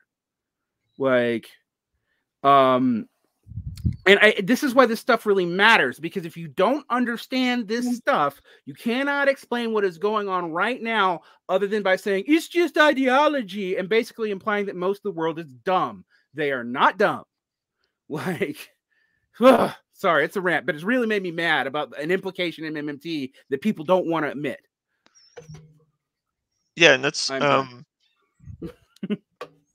hard to agree there. With that, there can definitely be dumb decisions made within the scope of the development of one country, which have terrible consequences, like for Venezuela, where they're just using, or even ourselves, for sure, on demand manufacturing with no reserves is idiotic. I mean, arguably, we're the most egregious example of that in the U.S., since we have access, like our money, of a high degree, because it is the international payment standard. Yeah, and we're not using that to do forms of development which paid huge dividends for us in the past. I mean, this is one of the interesting things. This is one of the interesting things, Steve. I think we agree on this. That the conditions MMT strive in the United States actually could be used not just to benefit the United States but the world. But the moment it starts benefiting the world, the MMT conditions don't really apply. And that's something that I push back against, because when they try to tell small states that they can do MMT style policies, ever since I lived in Egypt, and Egypt flirted its currency under conditions of advice of both China and the IMF, and they sold it on MMT-like reasons, purchasing power in Egypt went into free fall. And this seems to be I've had people argue with me about this as I was experiencing it in real time. So what the MMTers often don't know is I'm trying to get them to either come up with a theory that explains what happened with their own theory, or to admit that they don't have a theory that works for small states. Because FOREX basically says, sure, MMTers, you're right. You're right about imperial states with large power, large both military and productive power. They need both. All right. And in periods where there's no one like this, there's going to be nobody issuing currency like this. And when there is a power that can command that, or at least tries to, you might see stuff like attempts the Mongolian rulers of China, I forgot the Dainese name, attempting to impose paper currency, but it didn't work. It didn't take. They still ended up using metal. There's other. Go ahead, I'm done. There's other historical examples, like the internal market of China was so huge that, and there are many regions within it that had very little need to develop the operational concerns to have a metallic standard, and they could get by just fine with chartal means. And it's why did that work there? Oh, okay. Well, they don't have as much need of FOREX to begin with. And the way their resource base can be handled more often and more deep deeply with credit. Okay, so And the go ahead. True. Sorry, just to add to that, the way you know that's true, a chartalist might reply, and Dasan makes noises to this effect, and I've seen it in. I can't cite a paper, but I think I've seen it in Ray as well. You'll sometimes hear a chartalist say, "Well, wait a second. No, it's just that maybe it's that there's a technological impediment, right? Like maybe you can't do a chartal issuance that's just paper money until you develop anti-counterfeiting technology that lets you do that. And then once you do that, you don't need metal anymore, but that's what the metal was for. And then, there's a huge problem though, which is what was the first money? A purely chartal accounting system that was just for payments in kind, right? And in fact, for thousands of years, that's all there was, anywhere, as far as we can tell. Because China had a payment in kind system with an accounting system too.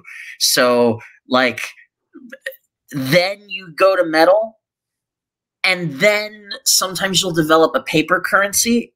And then China had a paper currency in one dynasty. I think it was the Song dynasty. I'm going to get that wrong. Sorry, I suck at history. I know the Yuan dynasty tried to impose a paper currency, but it didn't Comment stick. section, back us up. I think it was the Song. And thank you, Colin, for that, for letting me forget it was the Yuan, which was the Mongol dynasty that I was thinking of. Thank you, Colin. Drum. Anyway, they had paper first. Yes. And then they had to transition to a more metal system when the empire broke up. So it tells you everything. So that would be the Han dynasty into the Three Kingdoms period. I think. I don't think that they had paper in the Han though. I think that was a metal coin. I think it was later. It was medieval. There was a medieval Chinese dynasty that had paper money. So after the Yuan, it collapsed under the Song. I think it was the Tang. Yes, it was the Tang. Yes, the Tang dynasty. Thank you, Colin, again. And knower of things Chinese currency related. Yeah, I still have to actually sit down and like study the sequence in China. I only really know it in the Near East, and then kind of into like the Mediterranean. But there was a pattern where like they went from paper to a metal money, and it specifically had to do with decentralization and a smaller currency area. There you go, right? That tells you everything that you need to know. It's and you know like so again, it's one of these cases where you have like competing theories looking at the same thing. Which one makes predictions that fit the evidence better, and that like let you make predictions successfully? I think that like unfortunately, although neotrunalism was a huge advance because getting us thinking of money in terms of issuances that circulate and receive back is huge. But the problem is that like once you've done that, that's not enough to explain. I would even go further, Varn. I think it explains the domestic economy, period. Even a small country has MMT superpowers over anything that it itself makes. Any goods and services that it can make. If it can command the service. Command the service. The thing is, though, the problem is, you're constrained by these structural constraints, and there's no getting around it. And it's not just a matter of making a policy decision to do a peg. That's not the thing that constrains you. The thing that constrains you is, are there things that you can't make yourself? What is the system that everybody else is using to buy stuff? Who controls that system? What rules have they set up? Those are the things that constrain you, not the just like a dumb policy decision that you made to make your money out of gold, that if only you had known better, you would have known to do paper money. So one thing, there are deep implications to some of these differences that I want people to point out. If you buy MMT's story, all things are explained by ideological understandings of the central state. If you take FOREX's story, some things are explained by the ideological insistence of the central state. That has not gone away as a factor. We're not pretending that it doesn't matter. But if you look at why it would break down and why there would be other forms of money, it actually even fits with some of the observations in debt. Debt makes an observation that credit and debt relations, because of gift economies, predate all other forms of money. And they're basically the first form of, once you start keeping tallies of them and move past an honor prestige system and into a tally system for this, you have something like money in a credit and debt relation. But he mentions that barter is still how you operate between hostile or semi-hostile or unknown groups. Metal, I think you mean. No, in the early anthropological data, I mean, really, really early, like pre-temples, all right, because temples seem to be crucial to this for some reason. You're dealing the anthropological consensus. Now, we don't actually know this, by the way, because hard evidence for projecting back on societies that are, say, immediate return hunter-gatherers when they run into other societies and they do trade, they do barter. And so most people project that back on the time. In that book, David Graeber does that. Now, I actually think, if from his last two books, he wouldn't do that. That I have my problems with that, and that's a whole other series of podcasts I'm doing. But unfortunately, I think Dawn of Everything, my personal opinion is increasingly that the later Graeber books hold up way less well than Debt. And I still think it's a good book because of the literatures that it summarizes, but the Dawn of Everything, I'm down on it. I'm pretty much anything Graeber writes after Occupy, I don't take that seriously. But Bullshit Jobs has some interesting, and Utopia Rules has some interesting things. But again, it assumes, actually, kind of like what we're talking about MMT, that ideological formations are the primary driver. And I don't believe that. The other thing I would say that this explains is it gives you a reason why some of these currency systems can work, but they can't work on their own. And I'll give you an example of that. If MMT was completely correct and you had a fairly autarkic state like the Soviet Union, and it's trying to have some kind of market socialism, which it did at some level. It didn't really try to also have set prices, and some places have markets and whatever. You would think they'd be able to just have one currency, but they don't. They set 3 different currency exchange rates. One that is not market based for individuals within the Soviet Union, a different one for firms for sectors, because they don't have firms, sectors trading with other sectors within the Soviet Union, and then a third one for international exchange. All right. And the third one is semi-floated, kind of like China does now. They would not have done that if they could have gotten out of it, because that created structural weaknesses for them, which they realized, which made them dependent on foreign investment. And if you don't believe me, you can even find Stalin talking about it in the 40s. So, this is something that you can take an actually existing society within the recent lifetime, which we have good documentation, and apply both theories to it. One makes sense. The other makes it seem like they had no reason to attempt that. Now, their answer to the problem did not work. It led to an incoherent internal economy. But why would they even attempt it in the first place if it was that simple? And I keep on running into this with not even going back into ancient world, not even going back to Rome, which I'm obsessed with, but also into weird economies in the 20th century that can't do what MMT, like, why does Cuba get into the binds it gets into? It can command good labor and does, right? It can do that. You want to see what it does with the health care system, and people bring that up all the time. MMTs are bringing it up all the time, even though Cuba doesn't have currency sovereignty, but that's another thing. Doesn't really float as currency. But it cannot command buying anything from other countries, and it doesn't produce all it needs. Right? Yeah. So again, if MMT worked on this purely autarkic internal system, they would be able to do that. Now, some MMTers are smart, right, and talk about like the limits of internal production and this, that, and the other, but then they'll kind of like shift the room and say, well, they could do it, or maybe they could have like an African Union. And I'm like, so how would you stop that African Union to running into the problems of the European Union? Well, they don't have a 3% rule. But why do they have a 3% rule? Ideology. No, they have a 3% rule because the states within the union can't agree on what acceptable inflation would be. Right. And the 3% was an attempt to bypass that. So like it doesn't, I think it's possible even to do it. I wouldn't go so far as to say that you can have it, but then you have to design it. It has to be a conscious political project, and the circumstances have to be right that allow it to happen, right? Like, and you have to like actually like figure out like which countries would be a good fit for it because they have similar needs, right? And needs here as like biophysical needs, right? And also like diplomatic, geopolitical needs, right? So now you're in a world where you have all these things floating around that are structural constraints on your behavior, and you have to like take them into account in order to make things work. Right. So when you look at this, what I always accuse MMTers of is like, okay, you're correct about imperial powers and you're correct about how accounting works. But what you're telling me is that the entire economy is run by the accounting of that economy in chits, not in these other real constraints of which they have. You kind of ignore them.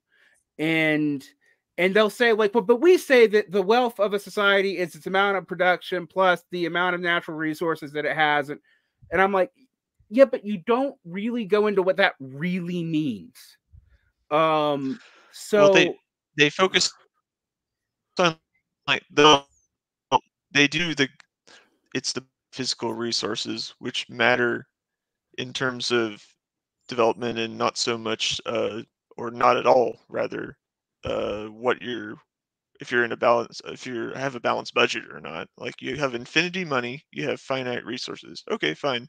You don't have they're missing the biophysical resource of FOREX, since it's something that you can't make infinity of, and other people to varying degrees will accept your money internationally, but it's definitely not a given, and it actually is intertwined with your own development, whether or not they will. Like Cuba, part of Cuba's development strategy was to pump up its medical sector, and that required a fair amount of imports to do. Mm-hmm. And they have and programs it got them where from they the Soviet Union. I mean, like, that gives them a degree of autonomy, and perhaps, the word choke point is wrong in the medicals to describe a medical program, but it gives them a leg up on other countries, and they. But there's a limit like to that part of leg the up program because is they can't always get send their hypodermic needles, like for real. Like they do not. Yeah, like so you have an amazing labor force in terms of like engineering and medical talent. Completely brilliant. What if they don't have what they need? It's like a military. It's like you have the most important sector of a military is the logistics and supply chain sector. If your tanks have no ammunition, they will do nothing. If your soldiers don't have food and water and transportation, they will do nothing. So the same can be said of like doctors who If you can't get spent your 20 years tanks through training. a mud bath, you do nothing. Right. Yeah. Yeah. So the same could be said of Cuba's doctors, and exactly. Right. And they found ingenious ways around the logistics problems. I actually give them credit for that. But there are real limits, and they occasionally hit them, even in the medical sector. Now, I say this because it is kind of, it's both a disproof to like explicitly capitalist explanations of this, where the Cuban medical sector doesn't make sense. But there's also when people throw I bring that up because it's thrown out sometimes by Marxist MMT hybriders who try to say, well, Cuba has some autonomy. I'm like, it has autonomy over labor, and it has and it's worked around that through high educational needs and initial investment through stuff it got from the Soviet Union. Because again, everybody can't do this. If you don't have that initial Soviet hookup, you probably can't. And so you need hookup from somewhere to get the initial startup. And they did all this, but they hit real walls sometimes, like hard ones. And then some of the responses to it, as JMC has actually talked about this, can lead to political instability when they have to like in their dual currency system. Well, why would that be a problem if MMTers are correct? Right. And that was a foolish decision too, because I think the party thought it had to in order to stimulate tourism or something. But I think that was a gross miscalculation, personally. Because I mean, like, you see what it wrought was the giant protests and the continual hyperinflation. Okay, so we're pretty far afield of Dasan and I don't think we're going to be able to get to the rest of it, or I don't want to get to the rest of it because this conversation is much more interesting. I'll just wrap that with a bow by saying that there's other things that Dassan gets wrong, that we kind of take this approach of comparing the predictions of the two models. She gets the free minting system wrong, for example, basically arguing like it's under the centralized control of the king and that it acts almost kind of like an endogenous money system, like of the modern world, and it doesn't. It's decentralized, but it's not under the control of the king, and they're like a franchise of him or something. It's a scheme by which the minter and the king can get a little cut of the metal of anybody who brings the metal to make coins, and it's basically like she describes it incorrectly. And then the other thing that she gets wrong is the kind of like dynamics of the transition to paper money. If you want to read about that stuff, keep your eye out for the full essay. But having said that, I want to actually like add on to something that Steve said, because Steve gets to the core of something that is just so exciting to me, because the first economics that I learned was development economics. The first economics that I learned was the history of people trying to industrialize. And I learned that through histories that were like case studies, books like Ha-Joon Chang's Kicking the Ladder, for example, or Alice Amsden's The Rise of the Rest. Case studies of countries that try to industrialize, and also like case studies of how the great powers industrialized. How did America become an industrial country? How did the USSR try to industrialize, right? Like these are why were things so shitty in the USSR even after like 50, 60 years of industrial development, whereas like Japan, like 10 years after World War II, it's like one of the most hyper advanced technological societies on the planet. How does that happen? And it's a very complicated question. This has always been what's haunted me, is that reading those historical case studies, money was like a black box to me. I'm speaking from my own personal individual experience. I'm sure Steve had a very different trajectory because he actually is a real economist. I am not. I am a journalist, writer, intellectual dilettante person who learns about things kind of like as I talk to my smart grad student friends and so forth, and then get reading lists from them. But I'm a poet obsessed with weird shit. So there you go. Yeah, I mean, ditto. That's a good description of me too. I feel like I like weird shit too, by the way. Yeah, I mean, we're right. I mean, that's strange matter. So. But what I mean is that, like, specifically, money was always the scary thing. I would read one of these histories and I would understand everything that happens on the level of like the institutions and the geopolitics and stuff. But then the exchange rate would shift, or like the state would not be able to pay its debts, or there would be like a sudden a sudden depression. And I would be like, okay, but why does that happen? And in the more like political histories, like they just kind of treat it like the weather, Mm-hmm. The thing that is so liberating and so empowering about the theory of Forex to me is that it takes MMT's understanding of money, but then it combines it with this like, Perry Marilyn money view stuff, and Drum's analysis of the coins, and modern kind of like geopolitical analysis of the international reserve currency system. And it creates this kind of unified system for understanding how money intersects with imperialism, geopolitics, and industrial development. And I think that the real prize here is not actually the theory of Forex. It's what the theory of Forex makes possible, which is, as Steve said, understanding all of this in a developmental context, right? Right. Countries are trying to build up their productive capacities, or as Ha-Joon Chang says, to augment their productive matrix. And in doing so, they have a number of different options. And also, countries, what is a country? A country is its state, it's bourgeoisie, it's its working class, it's its trade unions. There's all these institutions and classes and groups that have their own positionality within these systems and agency.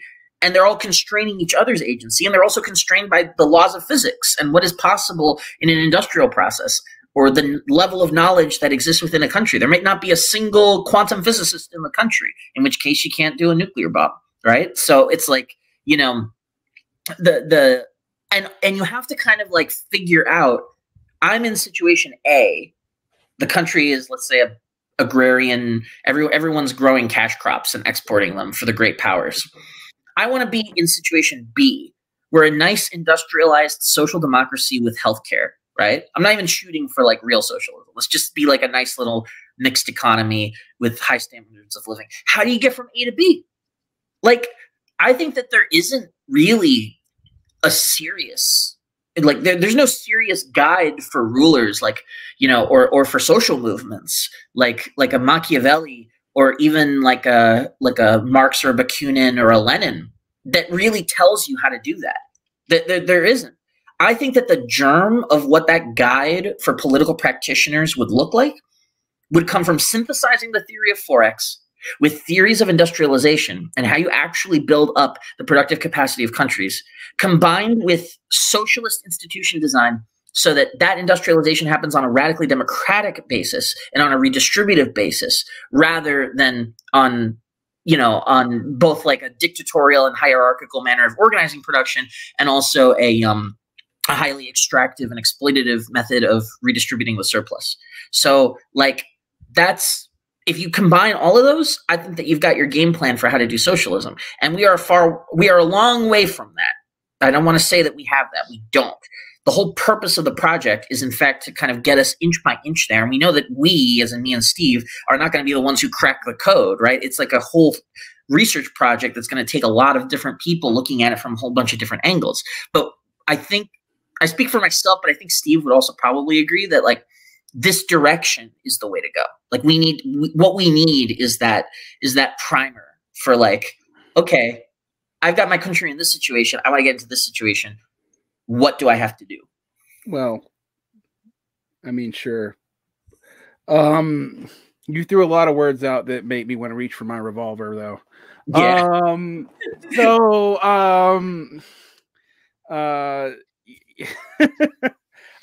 That's a whole nother discussion. But you know what? One thing I will say is, if you don't understand, like, each of these theories that we pull from, including MMT, are useful for advancing certain limits and conversations in prior theories. Marxism's theory of class and the way class works in the MCM circuit is a step above classical political economy. Now, there are times where I think there's legitimate steps backwards, like the entire period of marginalism. But in general, these things are, like, I do think, for example, MMT's use of anthropology, its understanding of the early empire's uses of debt, its understanding, mostly from the historical research of Michael Hudson, its understanding of the way there was internal and external currencies developing with church things. These are useful. And we have done a lot with them. They've been a step up from just assuming the Adam Smith barter theory, just like we've moved far past the Hobbesian understanding of individuals making deals with sovereigns and forming some kind of contract in the primordial history that never fucking happened at all. But even with Hobbes, you actually have an advance, believe it or not, in my mind, from most of what was going on in the West, because it's the secular theory of state that does try to understand why anyone would have agreed to this crap in the first place, and just tries to make an argument that they agreed to it, which it didn't. And you know, there are other theories. I mean, even Cumdoon's actually far advanced on Hobbes from about the same time, just a little earlier. And I bring that up only in so much that if you're trying to form a political program, if you're trying to have a historical materialist theory, and by that I'm not using historical materialists in the limited, you know, Detson sense, you know, from the 19th century. I mean a theory that takes social inputs, material inputs, and doesn't assume total structural dependency or make a call on determinacy or indeterminacy for individuals, because that's not something like that can settle even. But builds on that. If you're trying to develop a way to set the conditions to have a better society, of which things like, I think, relative equal power access is important. democratic inputs, which would be part of that equalization of power access, the abolition of classes, etc. This has to be understood because you have to set the conditions for which that is maintainable. Otherwise, you're basically verbally masturbating into the void. So, and I know people get mad when I say that contingency matters, but only when there's a material condition for which, like, some random contingency can develop. Because most, like, even today, if you were to ask 1,000 people to be honest about their epistemologies, completely honest, I bet you get 900 epistemologies. Like, most of them don't end up mattering because most people don't actually do anything with that. It doesn't have most material connections. It's not that it couldn't matter. It might matter if that person's at the right place at the right time with the right set of conditions. And so, you know, this is not to say that ideas don't matter. When people hear me say this, they think that's what I'm saying. I'm just saying that, like, what ideas matter is not determined by the fact you had them. Like, and we as socialists, if we're going to make that Karl Marxian impetus to, we know that we make the world, but it's not of our own design, right? I mean, you know, we make the world is how we design it, but it's not of our own making, that thing. To design societies that can resist, to do what you want or what I want, we have to understand these things, and we cannot project conditions now back into the past. Which is, you know, let's be kind to MMT. Most systems have done, and I would even say early Marxism did this. It assumed certain conditions would be from its own time period, as insightful as Marx and Engels were steady state. All right. And we have seen historically the kinds of mistakes that can lead you to. And if Marxists don't want to deal with that, then they're kind of a bad turning what is a research and political program into a cargo cult. All right. And that's what I don't want us to do. And I think MMT, for all the shit that I've given it tonight, was an important step to getting us out of another kind of cargo cult that we were kind of stuck in. All right. And it did give us some insights, even by accident. You look at Knapp, into things, you know, as a thought experiment and from historical examples that we couldn't explain under classical theories of political economy, or neoclassical theories of political economy, or Austrian theories of political economy, or frankly, Marxist theories of political economy. And we were able to move past that. But then there's all this stuff it didn't attempt to explain, and that stuff actually ends up really mattering when you're trying to make policy proposals for states. And the other thing that these people will do is pretend that the description of one society is universal, and that projection is not normative. All right. So they move from a descriptive of one society to assuming that's the universal, and then claiming that assumption is not a normative assumption. And that's, and you know what? MMT is not the only people do it. Marxists have done it. Neoclassicals have done it. Hell, we might be doing it now. But it has been a limit, and people get defensive about that. Like, so I'm going on this rant to say MMT has been important for us getting certain things figured out, but we have to figure out the things that it doesn't explain. If it has no historically predictive capacity in certain areas, it means it's not true in those areas. And if other theories do and can explain the conditions explained by MMT now, then you should go with the more robust historically predictive theory and see if it leads to any predictive capacity for the future. Will it necessarily? Maybe not. We don't know. So, you know, material conditions change really fast. But for example, FOREX is related to your guys' supply chain. I'm going to call it the great supply chain theory of inflation, which ties, you know, gets, you know, kind of ties together cost push and monopsony pricing and this, that, and the other. It's related to your history and critique of the limitations of chartalism. It's related to my applications of like deep anthropology and trying to understand which ways we can use them. And I mean, people think I just think we can take hunter-gatherer rules and apply them one-to-one, and I absolutely do not. What we can replicate now under current conditions and what we can't. What we can replicate using technology, information technology, and what we can't. And if we don't understand that, we can't do any of this. So this is why your work is important in rant. Well said. Yeah, I mean, my shortened version of what you just explained in great detail is like, okay, it was a great discovery, MMT, so let's build on it by taking what works and then trash binning the rest and moving forward like people who are doing actual science, you know? And Steve, I have a question for you because we haven't actually talked about the long range trajectory stuff in a minute, I think. So I know I'm asking this in a public venue, but I am actually curious. So like that was my kind of a dick move of JMC. All right. Go. Like, but that was just me. I'm wondering, like, where do you see the theory going in the future? In much the same direction. I mean, we have I think it's critical to include FOREX as one of the biophysical resources, which MMT correctly states is like the real engine of growth for and not growth per se, but development of an economy. And so we're that the supply chain theory of inflation and the FOREX theory. These are all just kind of first attempts at a least wrong understanding of historical outcomes that like you don't just find something that sounds intuitive and then say, look at this, two things happened at the same time, therefore one must be causative. You Right. say, what was the actual linkage?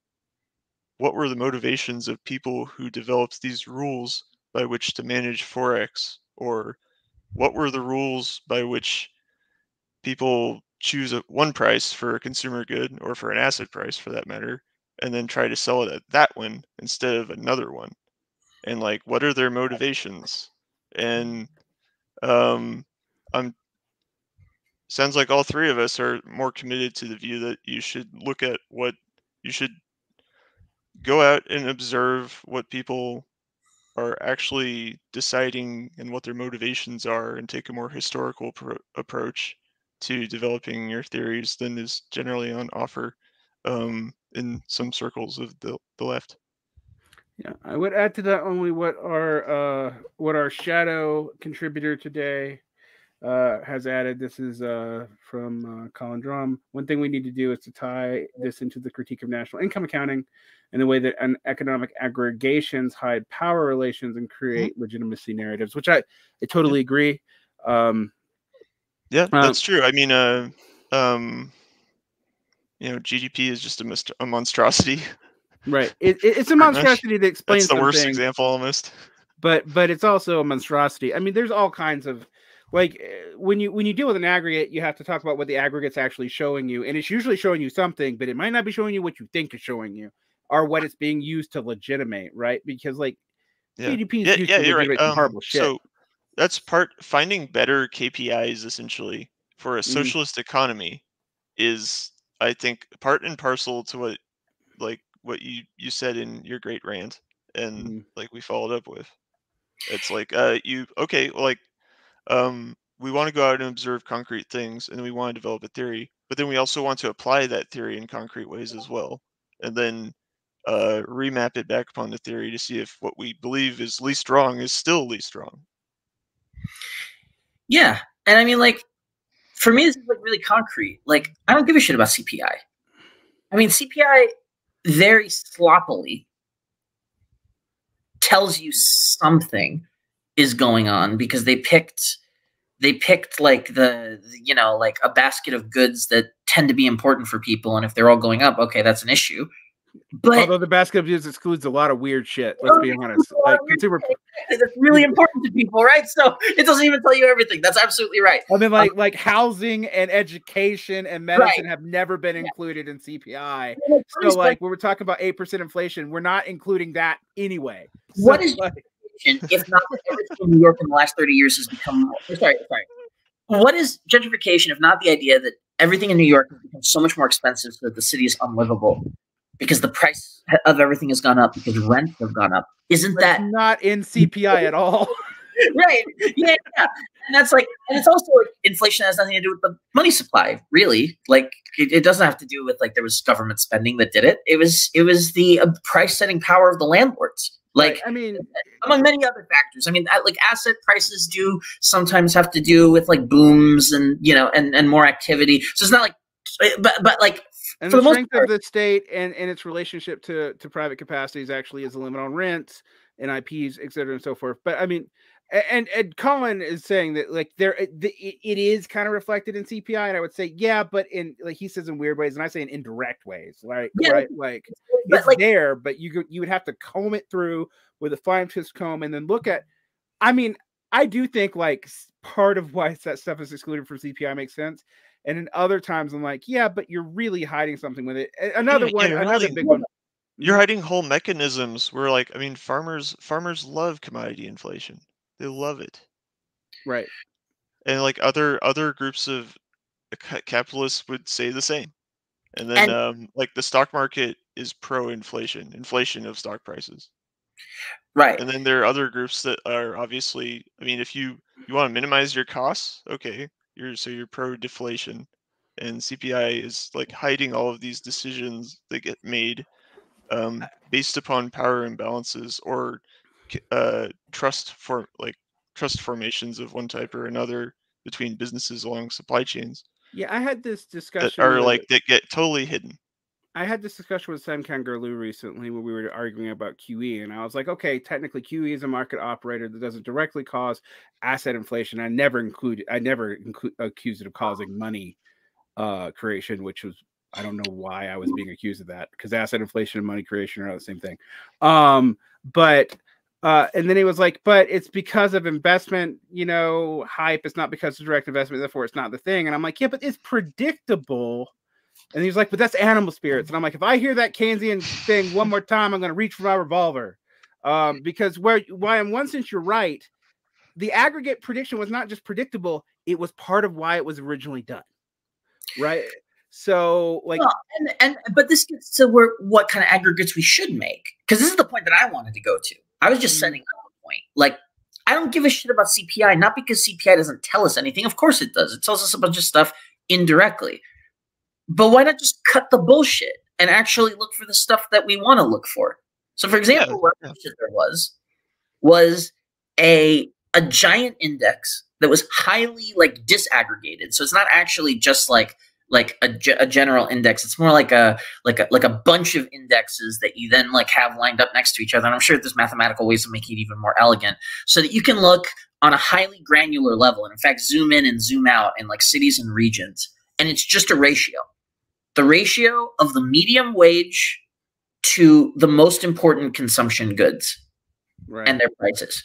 Like, that's all it is. It's the ratio of what people are being paid to what they have to buy in order to reproduce themselves, right? Like, why isn't that ratio just like on a highly decentralized level, just collected, all the data is collected everywhere, and you can look at it on the national level, on the city level, on the regional level. You can even draw a little circle on a map, and then it does the ratio for you automatically based on the data set. Right. Why you can do this? Why don't we have it? I mean, we do have that it, but it's not that wouldn't be that bad. We have some more granular like consumer basket of goods, like consumer staple type what's your rent? How much does a vehicle cost to lease it, et cetera, et cetera. Right. Things I mean, that most people care a lot about.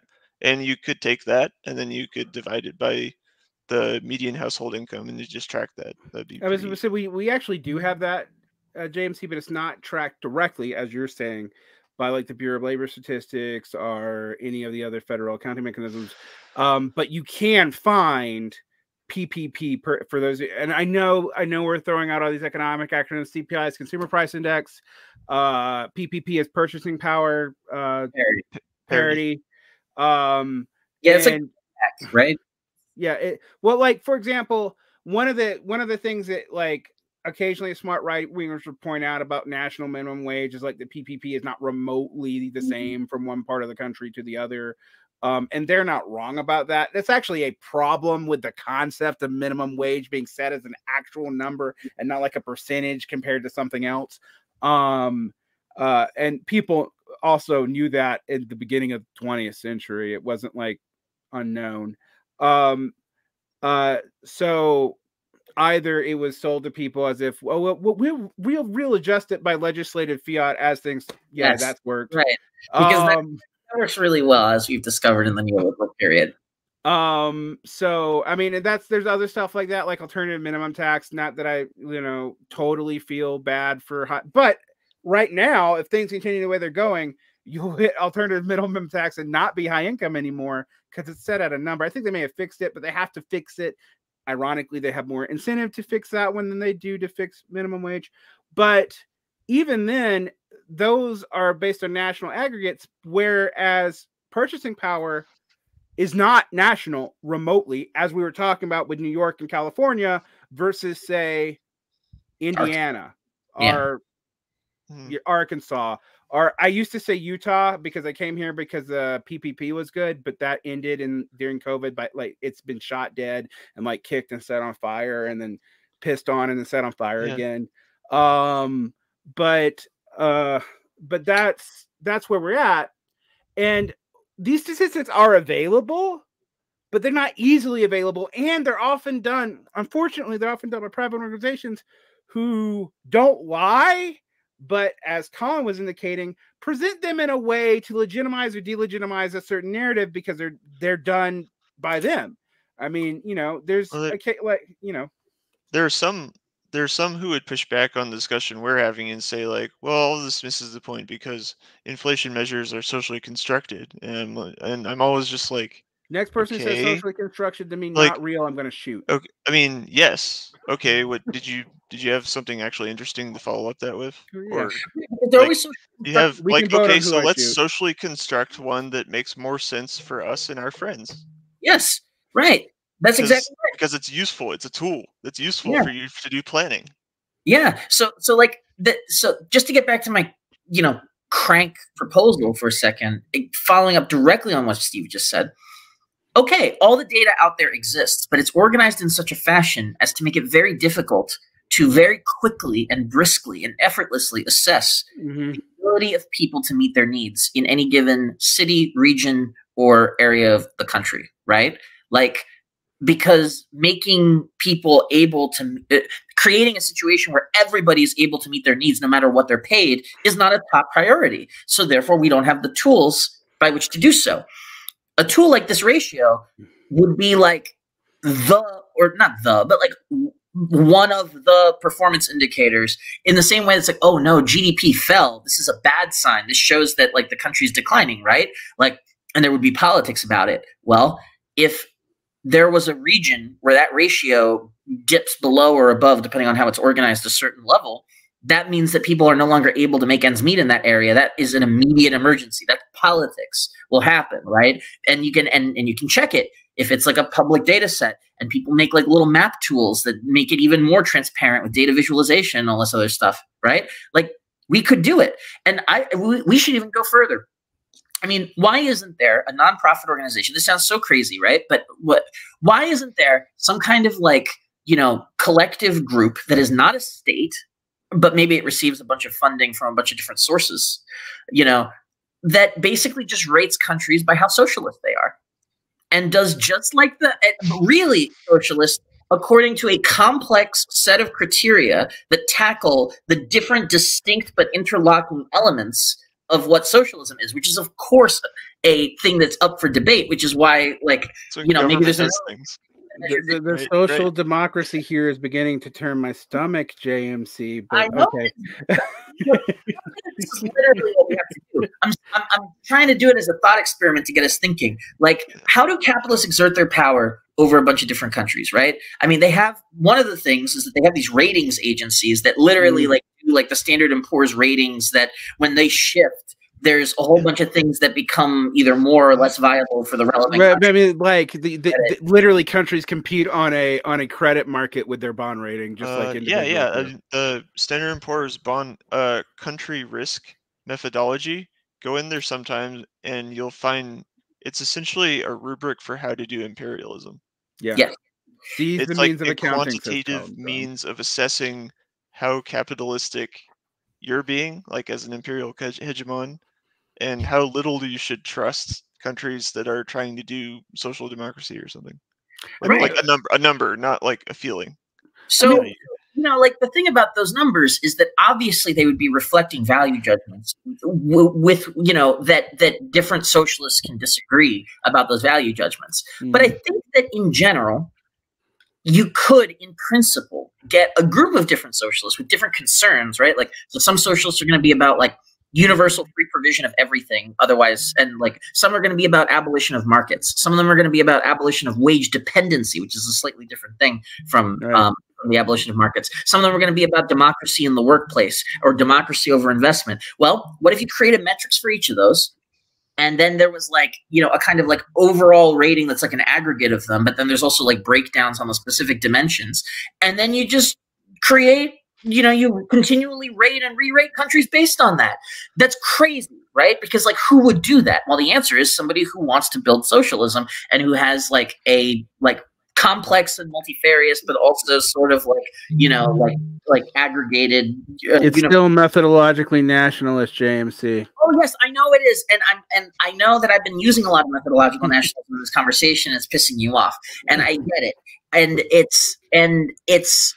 But the thing is that this kind of thing, you could use it to rate co-ops or to rate cities or to rate regions or to rate economic organizations. No. I mean, like, we've already known from Allende's Chile and like 3 shitty computers in a country that just had the correct data given to the correct people at the correct time.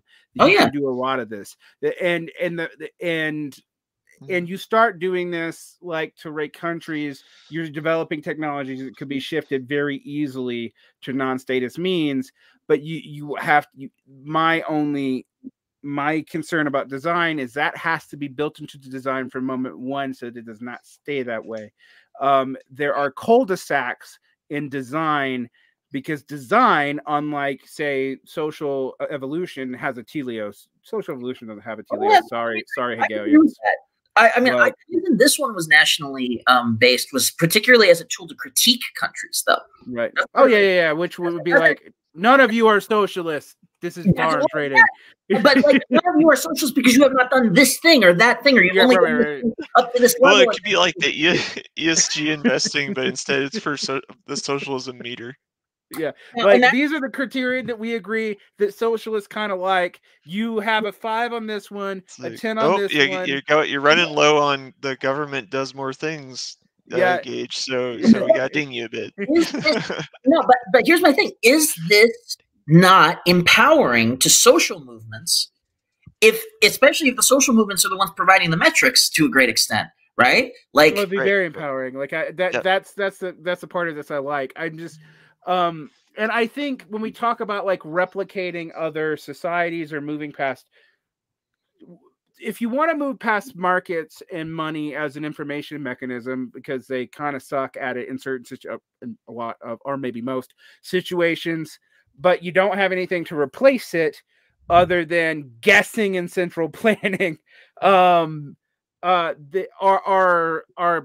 let's be more liberatory Paracon, where I have to spend most of my life in meetings for the rest of my fucking life and not kill everyone. Right. Because I mean, with all respect to Michael Albert, who I think that some of his stuff about internal co-op firm dynamics is pretty cool.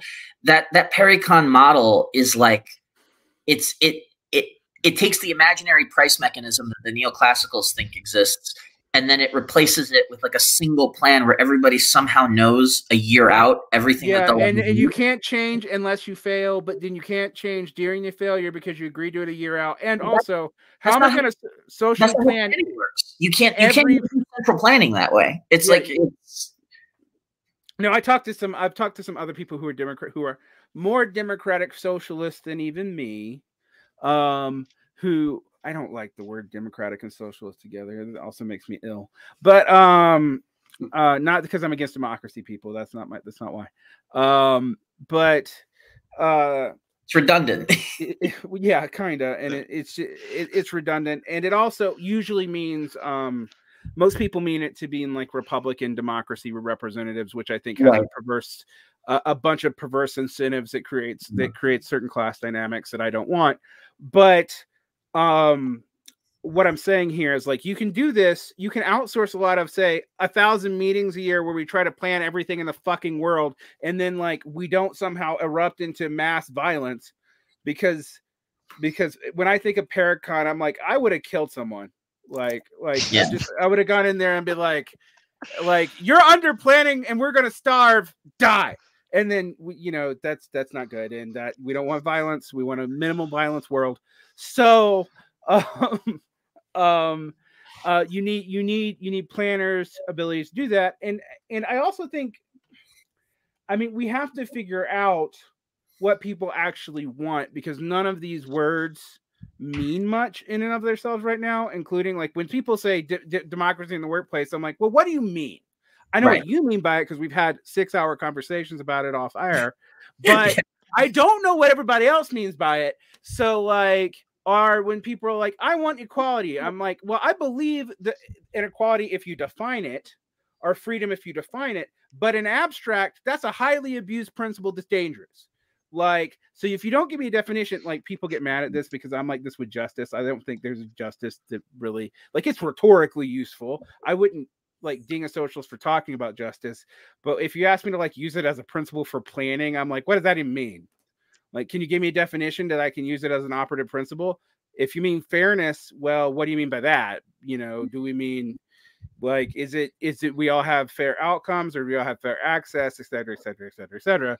And these are things socialists really have to define, pin down, and make operant principles of. Like, and if you don't do that, then it's just rhetorical tricks, and I don't give a shit. And, you know, we should probably beat you up. I mean, you guys probably wouldn't beat anyone up, but I would. But this KPI idea is so powerful, though, right? Because like an institutional analysis that says this or that institution is better for our values or our society that we want to create than other institutions, then we can actually measure people's progress towards or away from those institutions, and we can quantify it, and we can make plans around those quantifications. And this is like what smarter, I mean, back when liberals were able to do things, when they were social democratic liberals rather than like neoliberals, like they knew how to do planning. That's basically what they did. And they invented not just like the world system, but like the quantitative management system for the world system, GDP, Chatham House, the Freedom Index, Gini coefficients. All these fucking things are administrative tools for accomplishing objectives rooted in institutional analysis, rooted even further in ideals and values and utopian schemes for how the world ought to be arranged. Although those utopias have to be constrained by a realistic analysis of material conditions, I didn't constrain them though, because like they use market equilibrium, which yes, I know. I mean, stuff like that requires the abolition of fucking time. But yes, but I mean, but yeah, you are right though in the set. And in a way, these KPIs are like zombies, because I don't even think a lot of the people using them now understand what they were originally used for. That's true too. And they become like, it's like my favorite thing is like, we can't build the rockets we built in the 60s because like we used it on out of date technology and like recorded over it and put it on like 5-inch floppy disks that no one can read anymore. And I'm serious about this. And like, we're trying to reverse engineer the shit we built, and we don't really know how we did it. There's a lot of stuff like that, even in economic data. Like, yeah. So, anyway. We're on a long tangent. 2 closing points from both of you, and then we're gonna actually stop. And I promise I'm not gonna rant. Go, James C. Oh, I go first. Okay, I was thinking of my conclusion. I was thinking of mine too. Yeah. You want me to rant while you think? I can do that. Yeah, actually, yeah, that would be helpful. Just a little.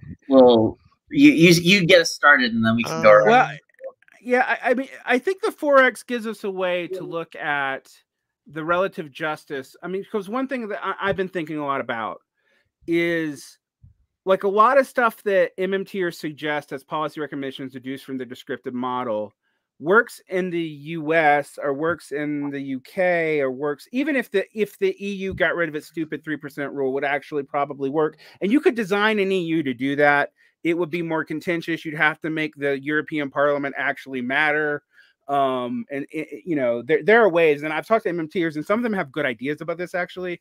But then I kind of think you have to start weighing though how this plays out on the international stage, and quit pretending like the imperial production is not part of this, because like occasionally I hear people say something smart like, okay, well, we need an African Union to be a power balance. I'm like, yeah, but they would have to capture so much foreign currency to be able to command this nuts development, or have it given to them for cheap, for I don't know, by China or something, and do this, that, and the other. Otherwise, you're not really getting them out of the situation. We will still steamroll them. And while I don't want necessarily all the world's population to have all of its wealth, although a lot of people I do. Let's be honest. There are some people who need a lot less stuff. Let's be clear about that. Certain groups of people, certain individuals, etc.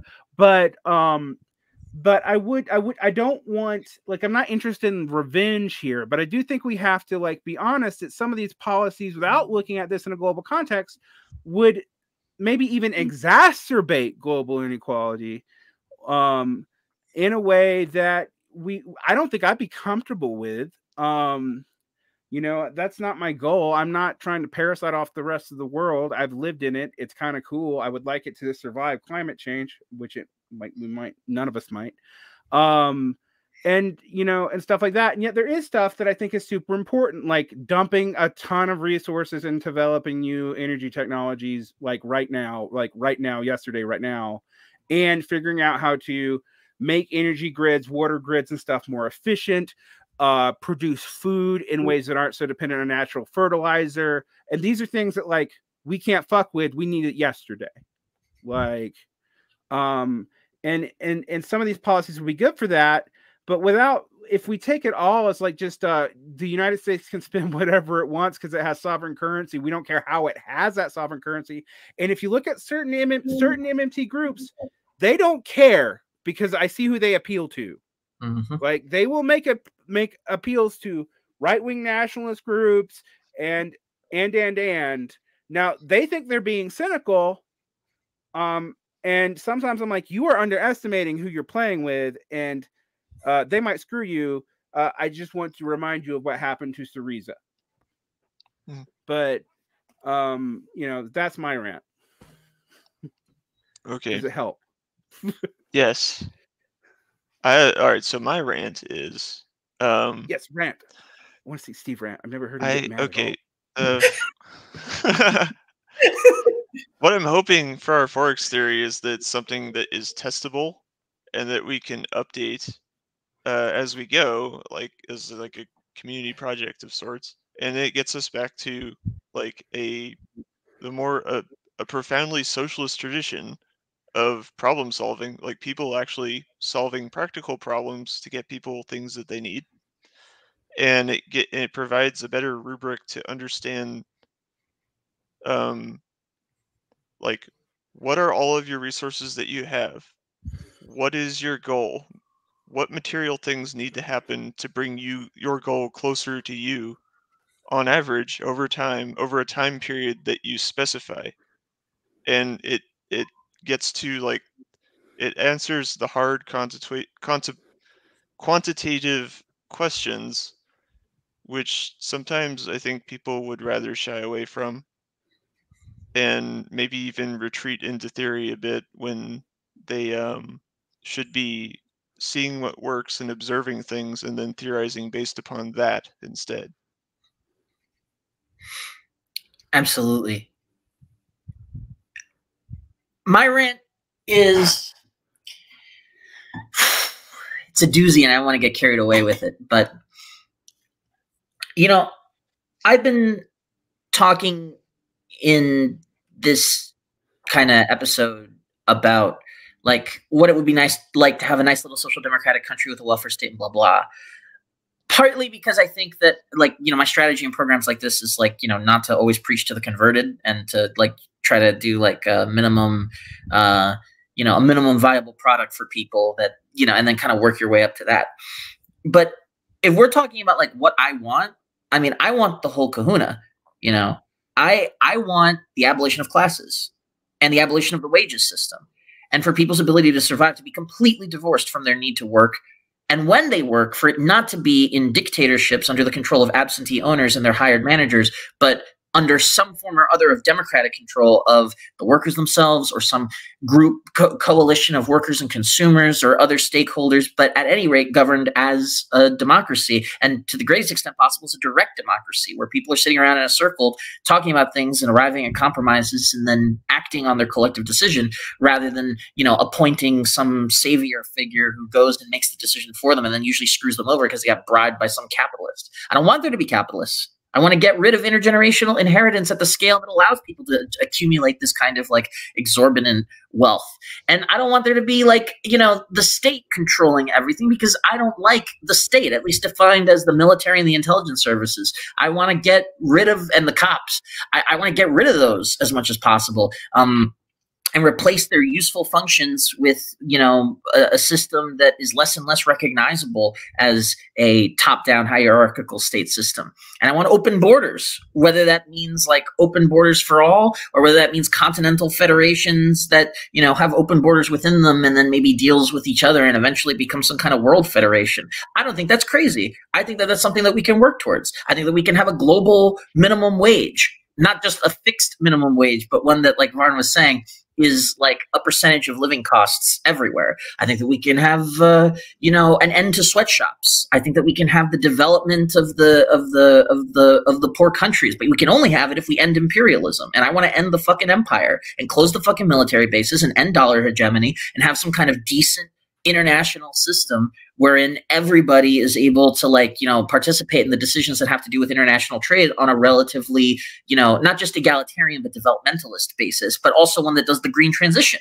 right? Because it's the other thing that we have to fucking do is change the entire economy, and not just this, like, you know, net zero by 2040 bullshit target that both the neoliberals in the West and the Chinese Communist Party have agreed to, which is a bullshit target because it's 10 years too late, and the target is fake because net zero means carbon offsets, and carbon offsets don't exist. I want zero is zero, and I want it in 10 years, not in 20, because we're already going to probably be dealing with like irreversible calamitous and possibly genocidal consequences, even if we do that. And any longer that we wait is out of control. And we can do it. There has been industrial development on that scale in the past, but it would require, well, first of all, someone to get the ball rolling, and then international collaboration. I want all these things, and they are very radical because they would mean the end of basically you know, private ownership over the means of production by a class of rentiers, and it would mean the end of the imperial system and the creation of something like a world federation. But if we're going to do that, and of course, like the socialization of the means of production as well, but if we're going to do that, we have to actually know how we would do it. It's like I just sat here and threw out a bunch of fucking crazy schemes, some of which are probably gobbledygook, but some of them are probably closer to being realistic than they would have been, even like out of my mouth like 5-10 years ago, because they're rooted in particular analysis of particular institutions under particular systems, whether it's the capital system or the imperialist system or the state system or whatever, and then trying to figure out institutions with, you know, with predecessors in the past, whether it's the welfare state or whether it's workers' cooperatives or whether it's whatever, that can replace them or their useful functions, right? That's the key thing. And you're going to need not just like that historical institutional analysis, but then you're going to need metrics for success. How close or how far are we to the system or family of systems that we would prefer to have as opposed to the ones that we have now? And I think that the left has completely abdicated the responsibility of developing those practical plans and those concrete institutional analyses and those metrics for success that would allow us to actually get from A to B, and to do so in like a truly anti-authoritarian internationalist manner. And I think that you know, like I wish that a lot fewer people were reading about like value form theory, and that a lot more of them were reading about like, you know, input output planning or fucking S&OP processes in multinational corporations. Because if they were doing the latter, then they would be doing what Marx was doing in the British Library, right? But instead, they're kind of turning Marx into like a mummy the Lenin mausoleum, you know, and then just kind of like, you know, worshiping at the altar of his you know, dead formaldehyde stuffed body. So I think that that's kind of that's my rant, basically, is that I'm not saying that I have succeeded or that Steve has succeeded in doing this, but it's our aspiration to kind of push things in that direction, as opposed to into the direction that would have us be reading like endless philosophical, theoretical, you know, kind of texts. You know, so that's kind of that's. I mean, I guess I should pitch Strange Matters. I don't know if you like that kind of perspective. We've got this magazine, Strange Matters. You can find it at strangematters.coop. And Steve, you sound like you were going to say something. Yeah, our website is strangematters.coop, C-O-O-P. And our fundraiser, our official fundraiser has ended. Where we were accepted into this period on Indiegogo called In Demand, where if you want to buy a perk, you can still do that. So definitely go to tinyurl.com/strangematters if you want to buy some merch or get a subscription. The subscriptions are discounted through Indiegogo. So definitely take advantage of that before the in-demand period ends. And yeah, the website is coming along. We'll have a shop up eventually. We'll have subscriptions up there also eventually. And History of Chartalism Part 2, like we said, is out right now. Yeah, things are coming along. Thanks to a really amazing degree of support, we have the money and resources we need. We have the FOREX we need in order to develop ourselves for at least 1 year. And hopefully things will go well and we'll get a lot more cool articles, including the FOREX article, out to you very soon.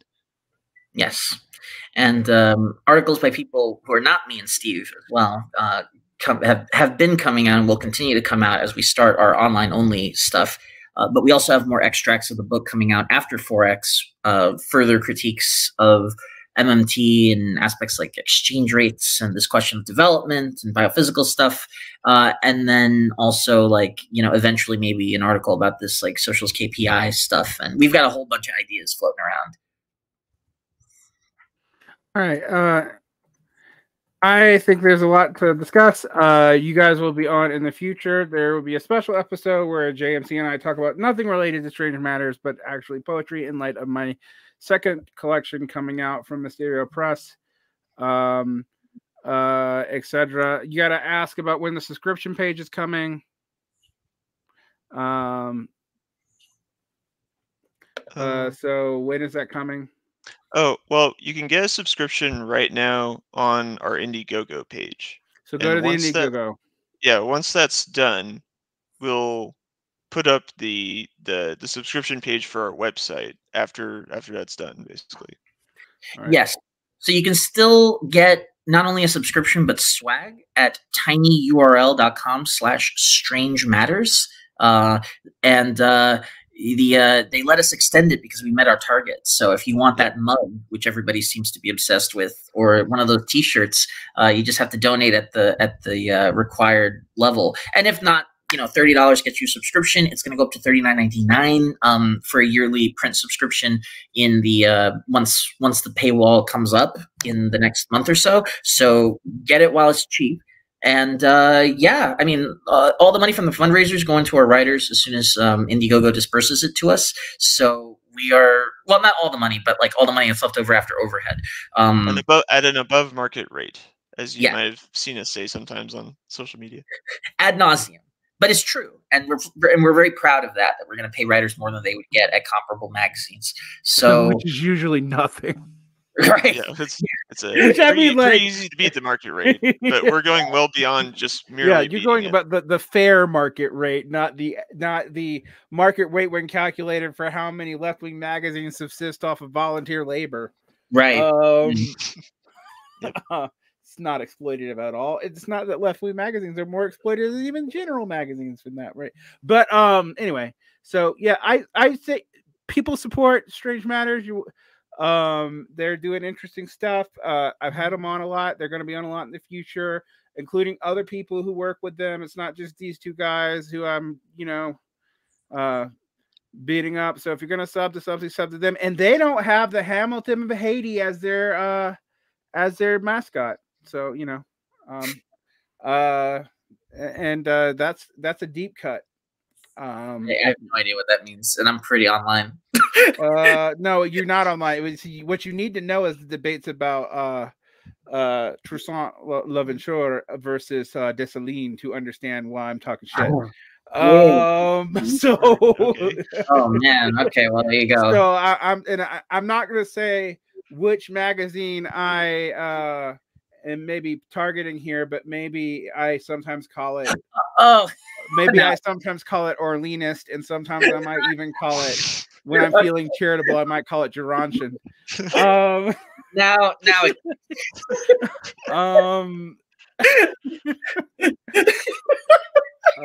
yeah. I have an obscure sense of humor and a very I'm throwing some shade. But I like you guys, and you guys sub. Totally think it's worth it. Get if you want swag, get the mug. I have swag, so many things, but I might get some myself. In fact, some of your Patreon dollars are probably gonna go to that. Thank you for supporting me. And speaking of that, thank you guys. I'm gonna have to let you go because I got to do Patreon business. So I gotta talk to all the Con Il Kahanans, because there's a lot of you, and a lot of people upgraded their subscription. And if you upgraded your subscription, you actually don't show up on my list of people to talk to. So I'm gonna have to read everybody. All right. So I would like to thank all my top supporters: Andy, Algorithmus, Andrew B, Andrew SR, Angle, Brian S, Buddy R, Carl S, Choice Fantastic, Cole C, Habib R, Harrison A, Ivan I, Jeremy S, Jesse K, Yakin C, Justin H, Kilgore K, The Night of the Sorrowful Face, Kyle R, LEF D, Marcus G, Marxism Dadism, Mitch G, Nathan G, Nueva, Patrick Reed R, Rock for Light, Ryan F, Skippy S, Soup, Stephen A.S., Taylor A, the GFC Draws, Raparte, Wes. Thank you for being supporters. I really appreciate it. And with that, I'm going to leave you with the close, the chill close, the close that we all relax to, and have a great day. I hope you learned stuff. I hope these guys inspired you. Please subscribe to their magazine. I really think this project is worth supporting, or I wouldn't have had them on 3 times, and at least probably a lot more times, and more people. JMC and I go way back, and I'm glad to get to know Steve, but they got a lot of people over there, and I'm going to collect them. Yes, I'm going to collect them. All right. And with that, good night.